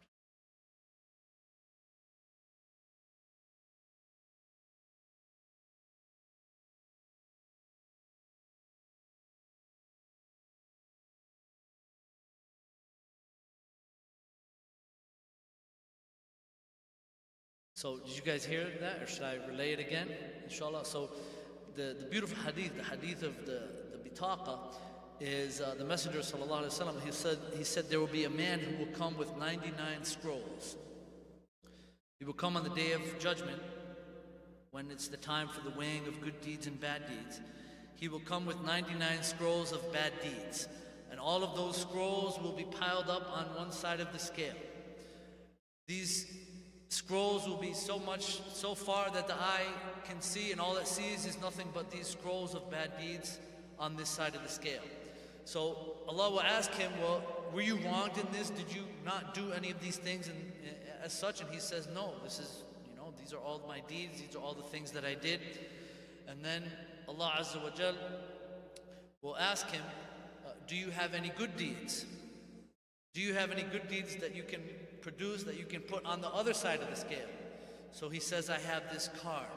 So then he's thinking, he's like, well, what good will this card do for me against all those 99 scrolls of good deeds? And Allah, I believe he asked him, well, what is written on the card? And he says the word La ilaha illallah. So then this card is placed on the other side of the scale, and it outweighs all of the 99 scrolls of bad deeds. And that shows us the virtue of the statement La ilaha illallah. So La ilaha illallah, what is the proper meaning of this statement? La ilaha illallah. We have many different translations of this meaning. In Arabic, it should be understood, right? It doesn't mean La khaliq illallah. It means La ma'buda bihaqqin illallah. The word ilah comes from the word ma'lu. Ma'lu ma'bud. That which you glorify, that which you deify, that which the heart relates to, and it goes up when it thinks about that. So, there is no deity worthy of worship in truth except Allah Azza wa Jalla. Is it correct to come along and say that I understand that La ilaha illallah means La khaliq illallah? And what's the difference between La khaliq illallah and La ma'buda bihaqqan illallah? Any difference, or they're the same?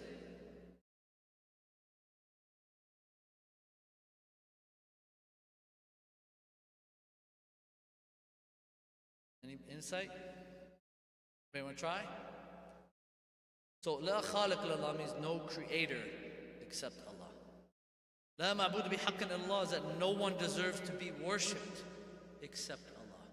Are they the same? Are they different? And how are they similar or same in meaning? And what does that entail if we believe one thing? And what does it entail if we believe the other thing? Yeah.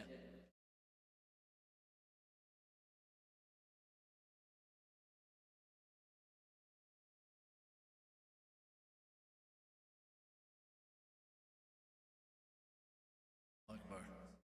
No. Say Allah. No. Akbar.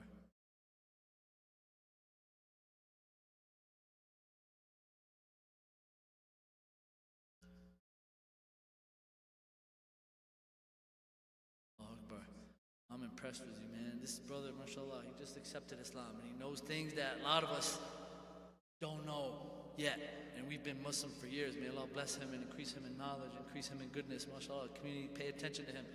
Get him ready. Maybe he goes overseas and studies, or studies with scholars here and things like that. This is what we love to see, MashaAllah. So he pinned the tail on the donkey right there. Right? What did he say? He said, Allah Azza wa Jal, he talks about the disbelievers, the polytheists of Mecca, of Quraysh, in their time, in many verses in the Quran. Allah, he used to ask Quraysh, who created the heavens and the earth and everything in it? They will say, Allah. So they used to believe and bear witness that Allah Azza wa Jal is the creator, but they believed that the idols could get them closer to Allah. Zulfa, that worshipping these idols is kind of like a mediator. Like if a peasant wants to get to the king, he has to go through somebody who's close to the king, the servant of the king. So this is how they used to worship the idols. They would say, well, if I worship these idols, it's going to bring me closer to Allah Azza wa Jal. So, La ma'buda bihaqqin illallah is that we single Allah out in worship, in prayer, in supplication, in dua, in khawf, in hub, in raja, and all of the things, the actions of worship. La khaliq illallah, there's no creator except Allah. You're only establishing that Allah is the Lord. Allah is the planner, Allah is the creator, but you're not establishing that Allah alone has the right to be worshipped. So this opens the doors for people to worship what? Other than Allah. When they understand La ilaha illallah to me, La khaliq illallah, that means, well, as long as I say and believe La ilaha illallah, which to them means there's no creator except Allah, then it's okay for me to go to worship this grave. It's okay for me to worship this saint. It's okay for me to believe that that sheikh has knowledge of the unseen. Do you understand the difference now? So, La ilaha illallah, La ma'buda bihaqqin illallah. There's no deity worthy of worship except Allah Azza wa Jal. And even the word ilah is different from khaliq.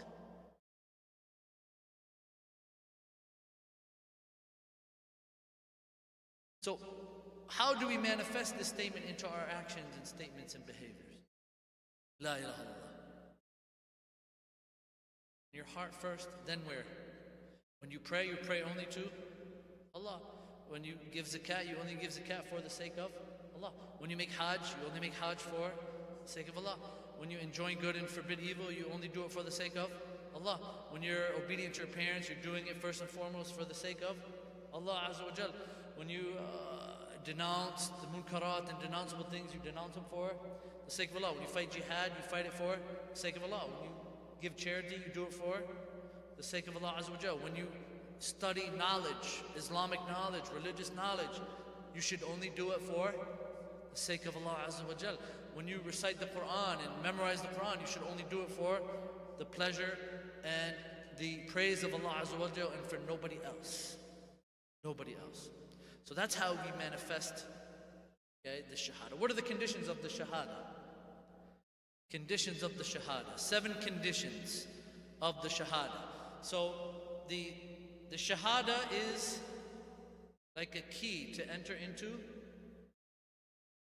Jannah. But every key has what? Teeth. Every key has teeth. You can't just use any key and enter the Jannah. The key has to have the right teeth on it. The key maker has to make it so it will fit the lock to open the doors in paradise to you. So similarly, the shahada has these conditions as well. 7 conditions that we must fulfill. Number 1, knowledge of the shahada, knowledge of its meaning. What it means. We just learned the proper meaning of it. Okay, ilm. Second, yaqeen. Have certainty and you have no doubt about it at all. Have no doubt at all that Allah, He is the creator, Allah is the planner, Allah is the sustainer, and He's the only one who deserves to be worshipped. He's the only one who deserves to be supplicated to. He's the only one who deserves to be sacrificed animals for. He's the only one who deserves to make hajj for the sake of nobody else. Have no doubts at all. And that's directly related to our aqidah. Because aqidah cannot be called aqidah if there is rayb, if there is doubt in it. If there's doubt in your aqidah, then anything related to the 6 pillars of Iman, then it can't be called aqidah. It's only be called speculation and hypotheses and things like this. So the aqidah Islamiyah has no doubts, no misconceptions at all. Third, al-qabul, you have to accept it. You have to accept it. Fourth, inqiyad, you have to submit to it. Fifth, sidq, truthfulness of it. 6th, ikhlas, sincerity. And 7th, muhabba, you have to love it. So these are the 7 conditions of the shahada. So Luqman, in the first verse of his advice to his son, he says, if Luqman says to his son, and he is admonishing him and scolding him, "O my dearly beloved son, do not associate partners with Allah. Indeed, associating partners with Allah is a great oppression." So Allah Azza wa Jal, when we look throughout the Quran and look throughout the Sunnah, we find that there are many verses that Allah advises us and recommends us to pay close attention to our children, to raise our children, to advise our children. Yusikum Allahu fi awladikum. Allah instructs you concerning your children. Allah recommends you that you take care of your children, you fulfill their rights. Allah Azza wa Jal, He says in the Quran, Ya ayyuhalladhina amanu, qu anfusakum wa ahlikum nara. O you who believe, save yourselves and your family from a blazing fire. This is a command from Allah Azza wa Jal. Imperative form, plural form. All of you need to save your families from the hellfire. Save your families from the hellfire by educating them about Allah Azza wa Jal and warning them from the things that can harm them, which the most dangerous of them is shirk. And this is why Luqman started off with this for his advice to his son. So when we look in the Quran or in the Sunnah, what what was the tradition of the previous prophets and messengers and our Prophet Muhammad ﷺ in relation to children? How did he advise children? Did he ever mix with children, or he was too busy? No, he's the chief of the believers, he's the head of the army, he's the head of the state, he meets the different wufud coming from different places across the world, he has multiple wives, he has children, he's receiving revelation. So was the Prophet Muhammad so busy that he didn't get to spend time with the youth or the youngins or the children? Like many of us are today. Oh, I'm busy. You know, your wife calls you, hey, come take your son, bring him to the masjid. Oh, I'm busy. You're not 1/10 as busy as the Messenger sallallahu alaihi wasallam was. Don't lie to yourself, brother. And you only got one wife. How did the Prophet Muhammad sallallahu alaihi wasallam nurture and train the youth? Did he spend time with them? How did he do it? What are some examples? We have many examples from the Sunnah of the Messenger sallallahu alaihi wasallam. When Salama came and gave Anas as a gift to the Messenger sallallahu alaihi wasallam, as a servant, she says, I have nothing to, when the Prophet Muhammad migrated from Mecca to Medina, she didn't have anything to give him. She says, I give my son to you as a servant to you, to help you, to aid you, to benefit from you. And Anas ibn Malik was one of the closest companions to the Messenger of Allah sallallahu alaihi wasallam, who benefited from him on his journeys in his household, knew all the ins and outs of what the Prophet Muhammad sallallahu alaihi wasallam did in his house. So how did he deal with Anas? How did he deal with many of the younger companions? For example, Abdullah ibn Abbas radiyallahu anhuma. What were some of the words or some of the trips that he would take them on? There's many hadith. One of the hadith is that on one occasion, the Prophet Muhammad ﷺ and young Abdullah ibn Abbas, who was most likely between the ages of 13 to 16, during that time, he had Abdullah ibn Abbas riding on the back of a donkey with him. And he told him, he addressed him, he says, Ya ghulam. What is a ghulam? Young child, young boy. Inni u'allimuka kalimat. Indeed, I am going to teach you some very important words. Ihfadillah yahfadik.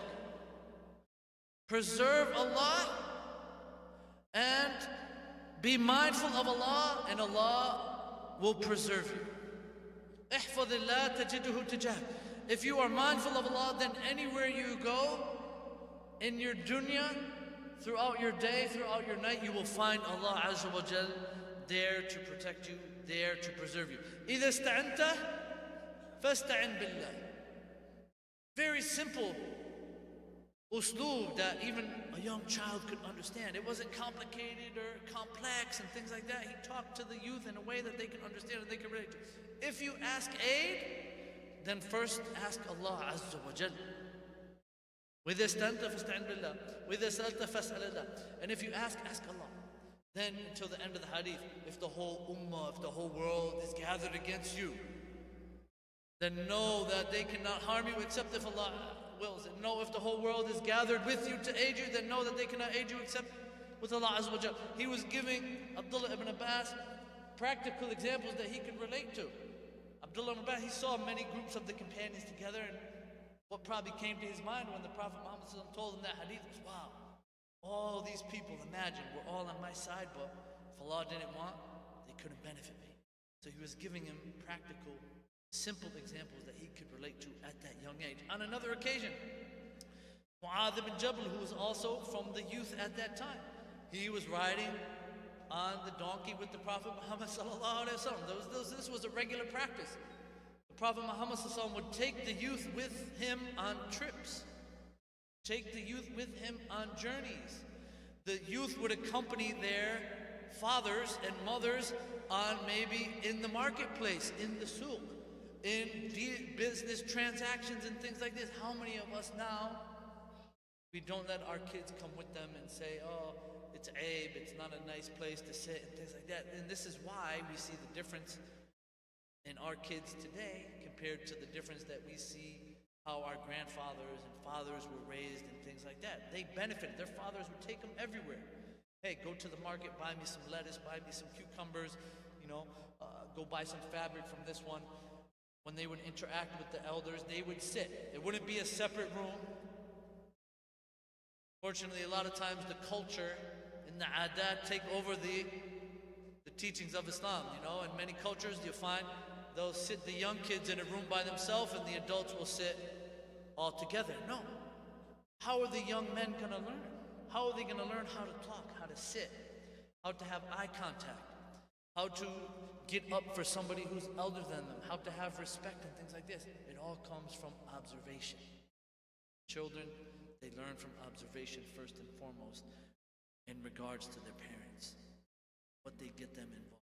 So that was the way the Messenger ﷺ would teach the companion. He would take them on journeys, keep them close to him, okay? And they would benefit not only from his manners and etiquettes, also his statements and his actions. And this is why many of these great companions at a young age benefited so much from the Messenger ﷺ because of that companionship, because of that accompaniment. So that brings us to the importance of sending our kids to the masajid, putting them in wholesome, pure environments where they can benefit from the imam, benefit from the scholar, benefit from the sheikh. See his manners, see his etiquette, to see how he talks, see how he walks, see how he prays. So Luqman, he started off just like all the other prophets and messengers would do, with affectionate, passionate advice, admonishment for his son. So, children are born upon the fitrah. Children, all human beings, they're born upon the fitrah. What is the fitrah? Natural disposition, natural inclination. So, every human being that's born, what are they born? Muslim. What's the proof and evidence that every human being that's born is born a Muslim? Any proof, any evidence from the Quran, from the Sunnah?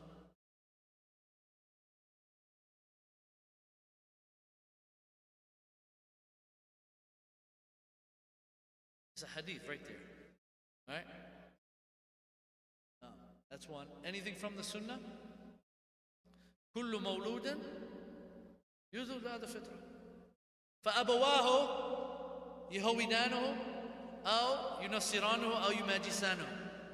The proof that every human being is born upon the fitrah, upon Islam, upon the state of submission to Allah, is this hadith of the Messenger ﷺ, where he says, every child is born upon the fitrah. But his parents either make him a Jew, a Christian, or a Magian, a fire worshiper. As an animal delivers a perfect baby, do you find any of them mutilated? So the proof that everyone is born upon Islam is that the fitrah is Islam, and then they change them from their pure state. They change them from their pure state of submission to Allah Azza wa Jalla. So if they weren't born Muslim, then it would say that parents would change them into Muslims. But here we know that the foundation, the fundamental, the basis that every human being is born upon is Islam, is in a state of submission. Allah Azza wa Jalla. Even all the creatures, they're what?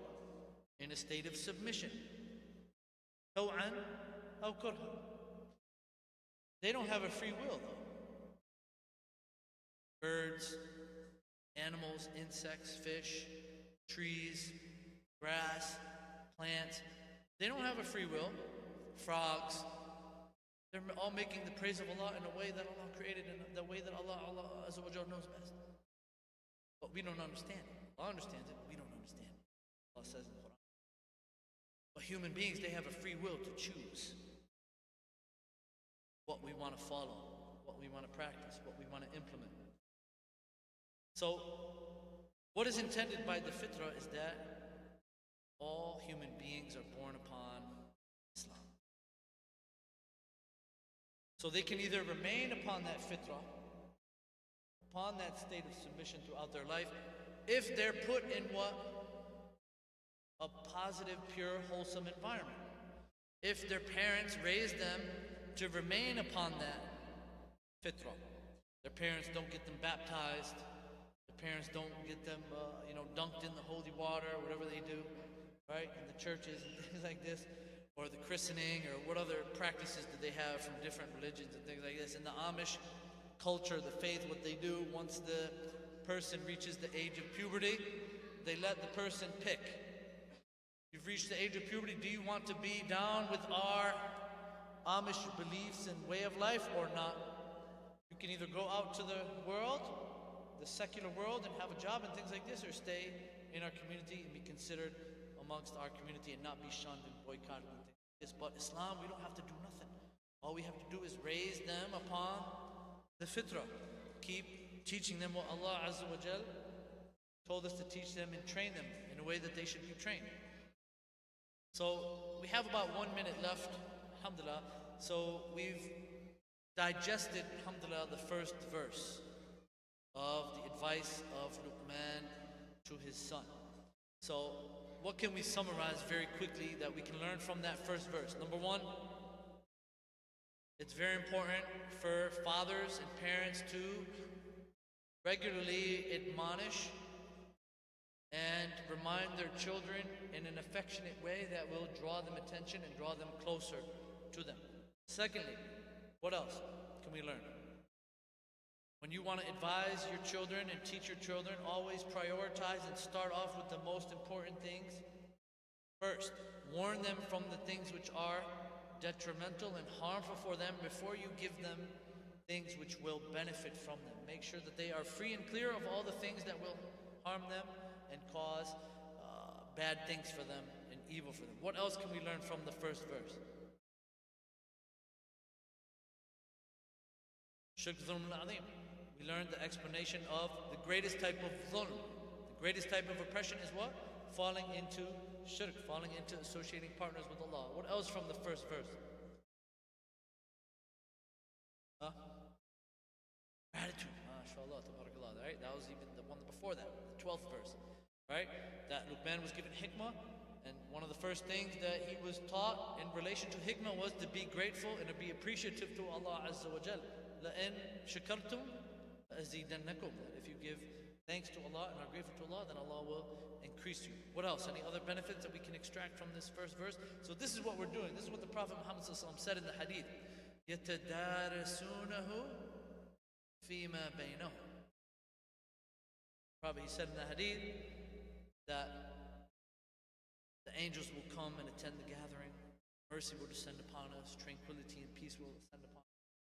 Our names will be mentioned in the heavens when we do this with the Quran. We discuss and contemplate and reflect over the meanings of the Quran. That is mudarasa. Right? It's the difference between reading. I'm just reading. Nobody's giving input. But mudarasa is it's a discussion. Benefits. Right? We benefit from each other because there might be one benefit or two benefits that the brothers here can extract from the verses that we haven't come across yet. What else? Any other benefits that we can do before we sum up? No?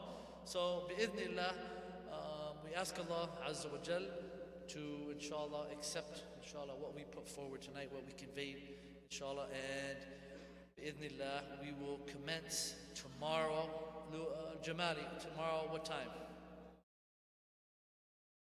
Tomorrow we will commence after Salat al-Dhuhr. We'll be going in a little bit more deeper. We're going to take the third verse, second verse of Luqman's advice to his son. Try to extract a little bit more benefits about some reminders for our parents about our children.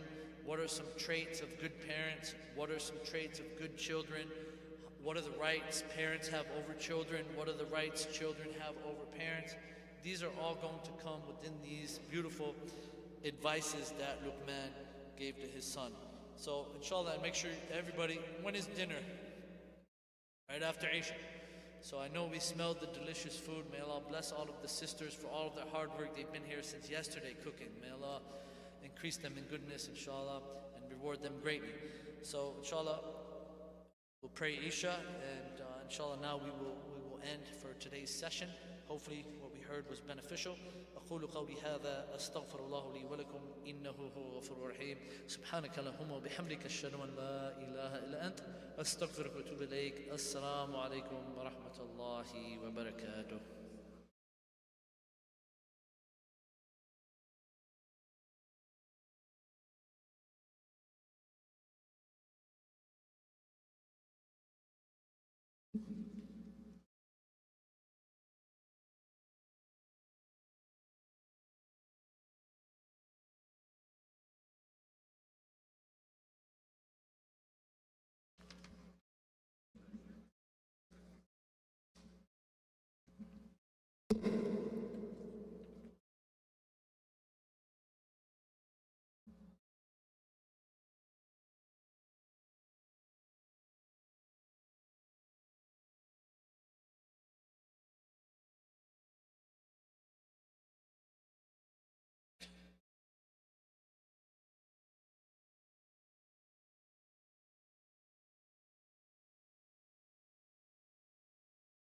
الله أكبر الله أكبر أشهد أن لا إله إلا الله أشهد أن محمد رسول الله حي على الصلاة حي على الفلاح قد قامت الصلاة قد قامت الصلاة الله أكبر الله أكبر لا إله إلا الله.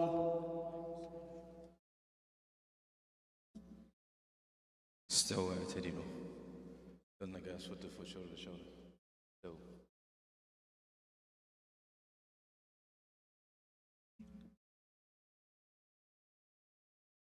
الله أكبر.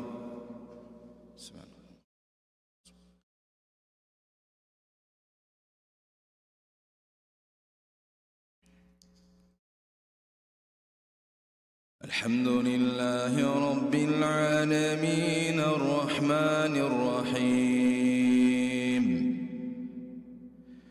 مالك يوم الدين إياك نعبد وإياك نستعين اهدنا الصراط المستقيم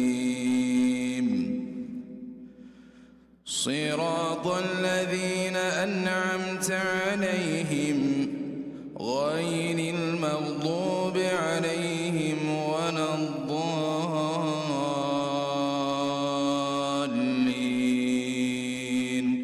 آمين.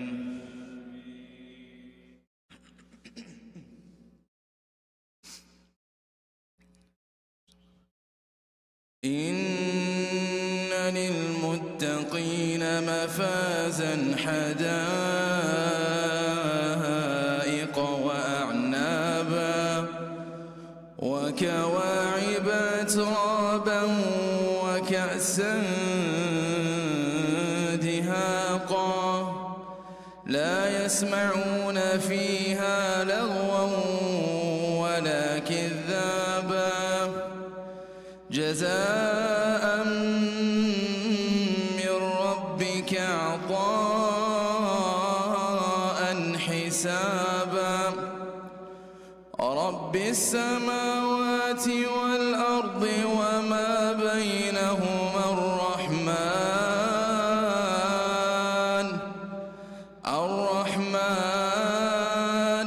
لا يملكون منه خطابا يوم يقوم الروح والملائكة صفا لا يتكلمون إلا من أذن له الرحمن وقال صوابا ذلك اليوم الحق فمن شاء اتخذ إلى ربه مآبا إنا أنذرناكم عذابا قريبا يوم ينظر المرء ما قدمت يداه ويقول الكافر يا ليتني كنت ترابا. الله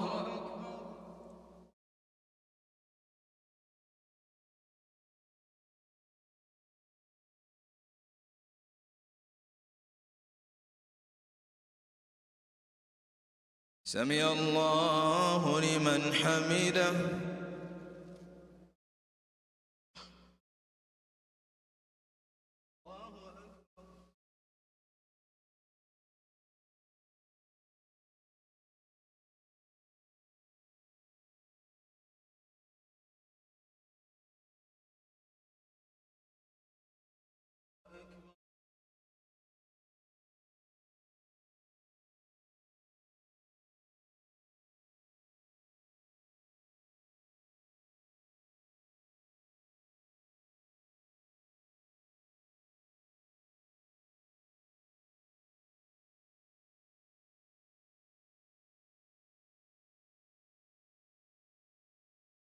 الله أكبر.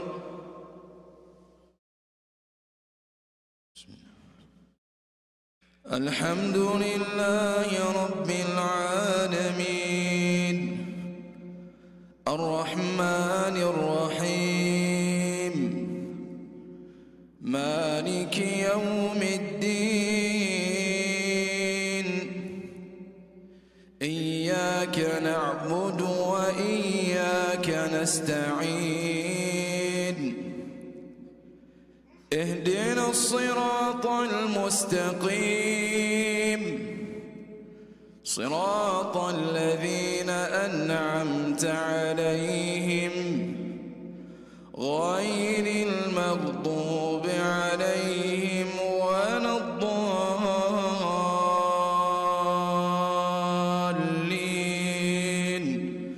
آمين.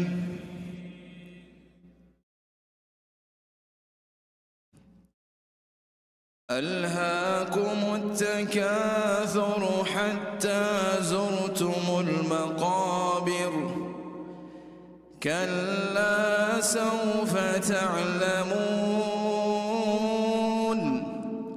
ثم كلا سوف تعلمون كلا لو تعلمون علم اليقين لترون الجحيم ثم لترونها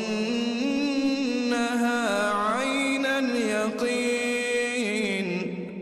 ثم لتسألن يومئذ عن النعيم. الله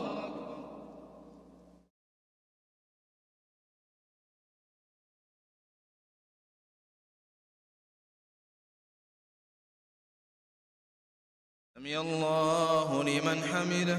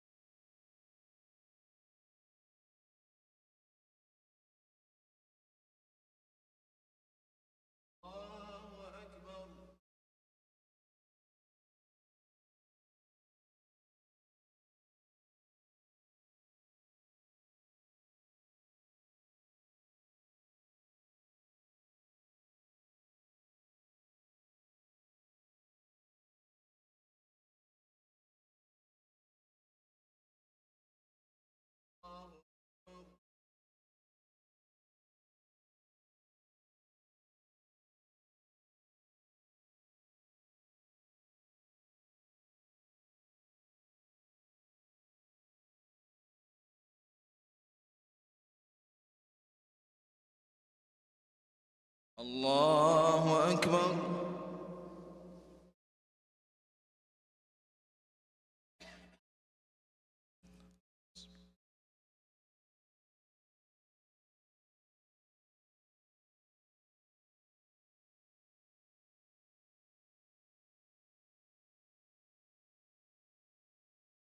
الله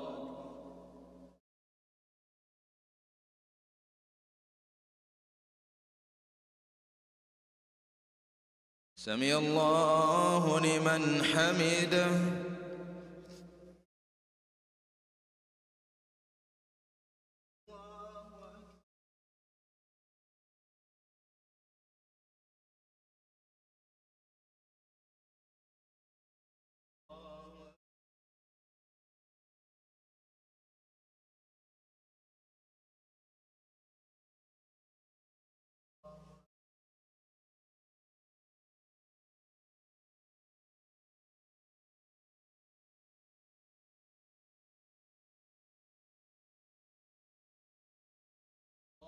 الله أكبر.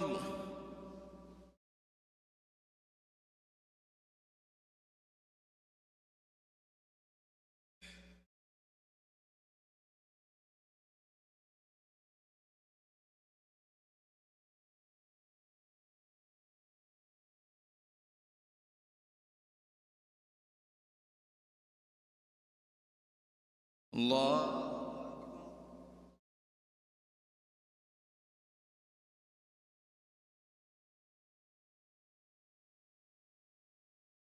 سمع الله لمن حمده.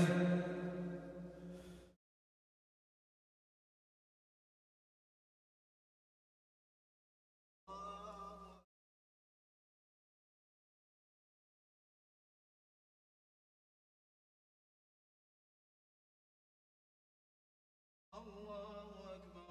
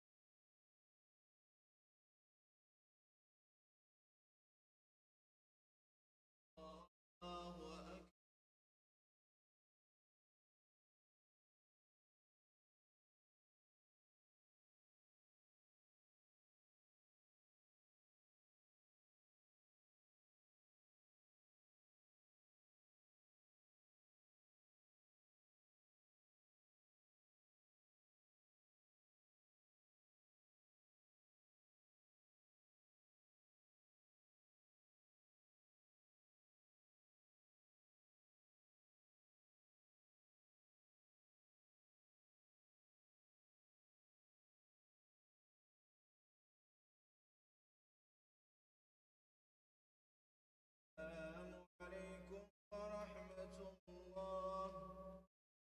السلام عليكم ورحمة الله.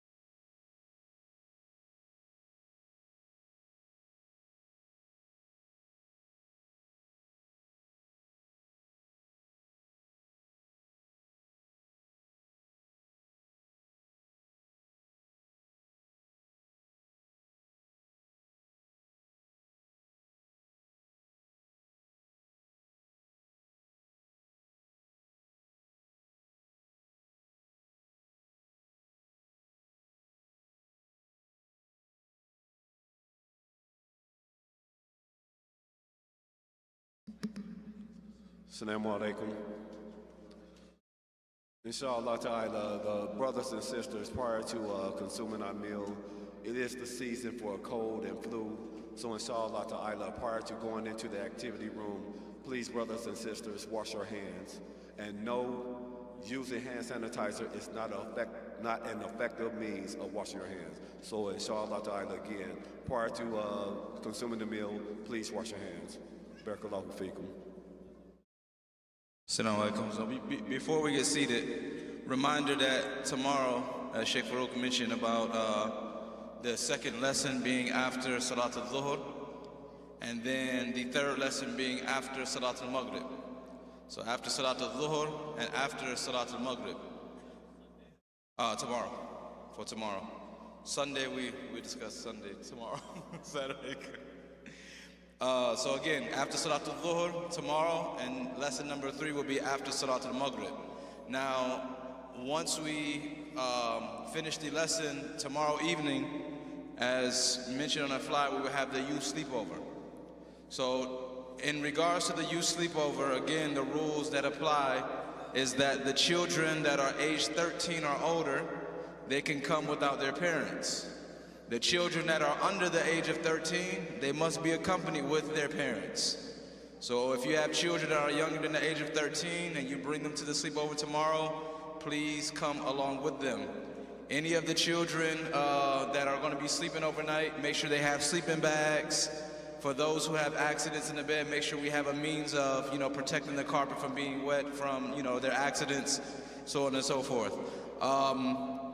Also, we want the community to, if I could just have you guys' attention, inshallah, just a little bit. For those people who are bringing their children tomorrow, if you can please donate that which you can donate, whether it be money, whether it be boxes of chips, whether it be boxes of juices, cookies, any type of snacks, popcorn, things of this nature for the children to have things to snack on in the evening. Barakallahu feekum. So again, we'll see you guys tomorrow, inshallah ta'ala. And regarding the food, we want to do this based off an honesty system, inshallah. Those who actually went online to eventbrite.com and they actually register a free ticket. They register a free ticket. If you could please go ahead and proceed for the men to the activity room. Those who got an admission online, proceed to the activity room. Those sisters, they could go ahead and proceed to the seating area in the back of the men's musalla. After they are seated, then everyone else who didn't reserve a ticket can go ahead and proceed to the activity room for the men and the back of the musalla of the men's musalla for the women. Barakallahu feekum. We hope that you guys will be honest in this situation, and inshallah we will soon eat.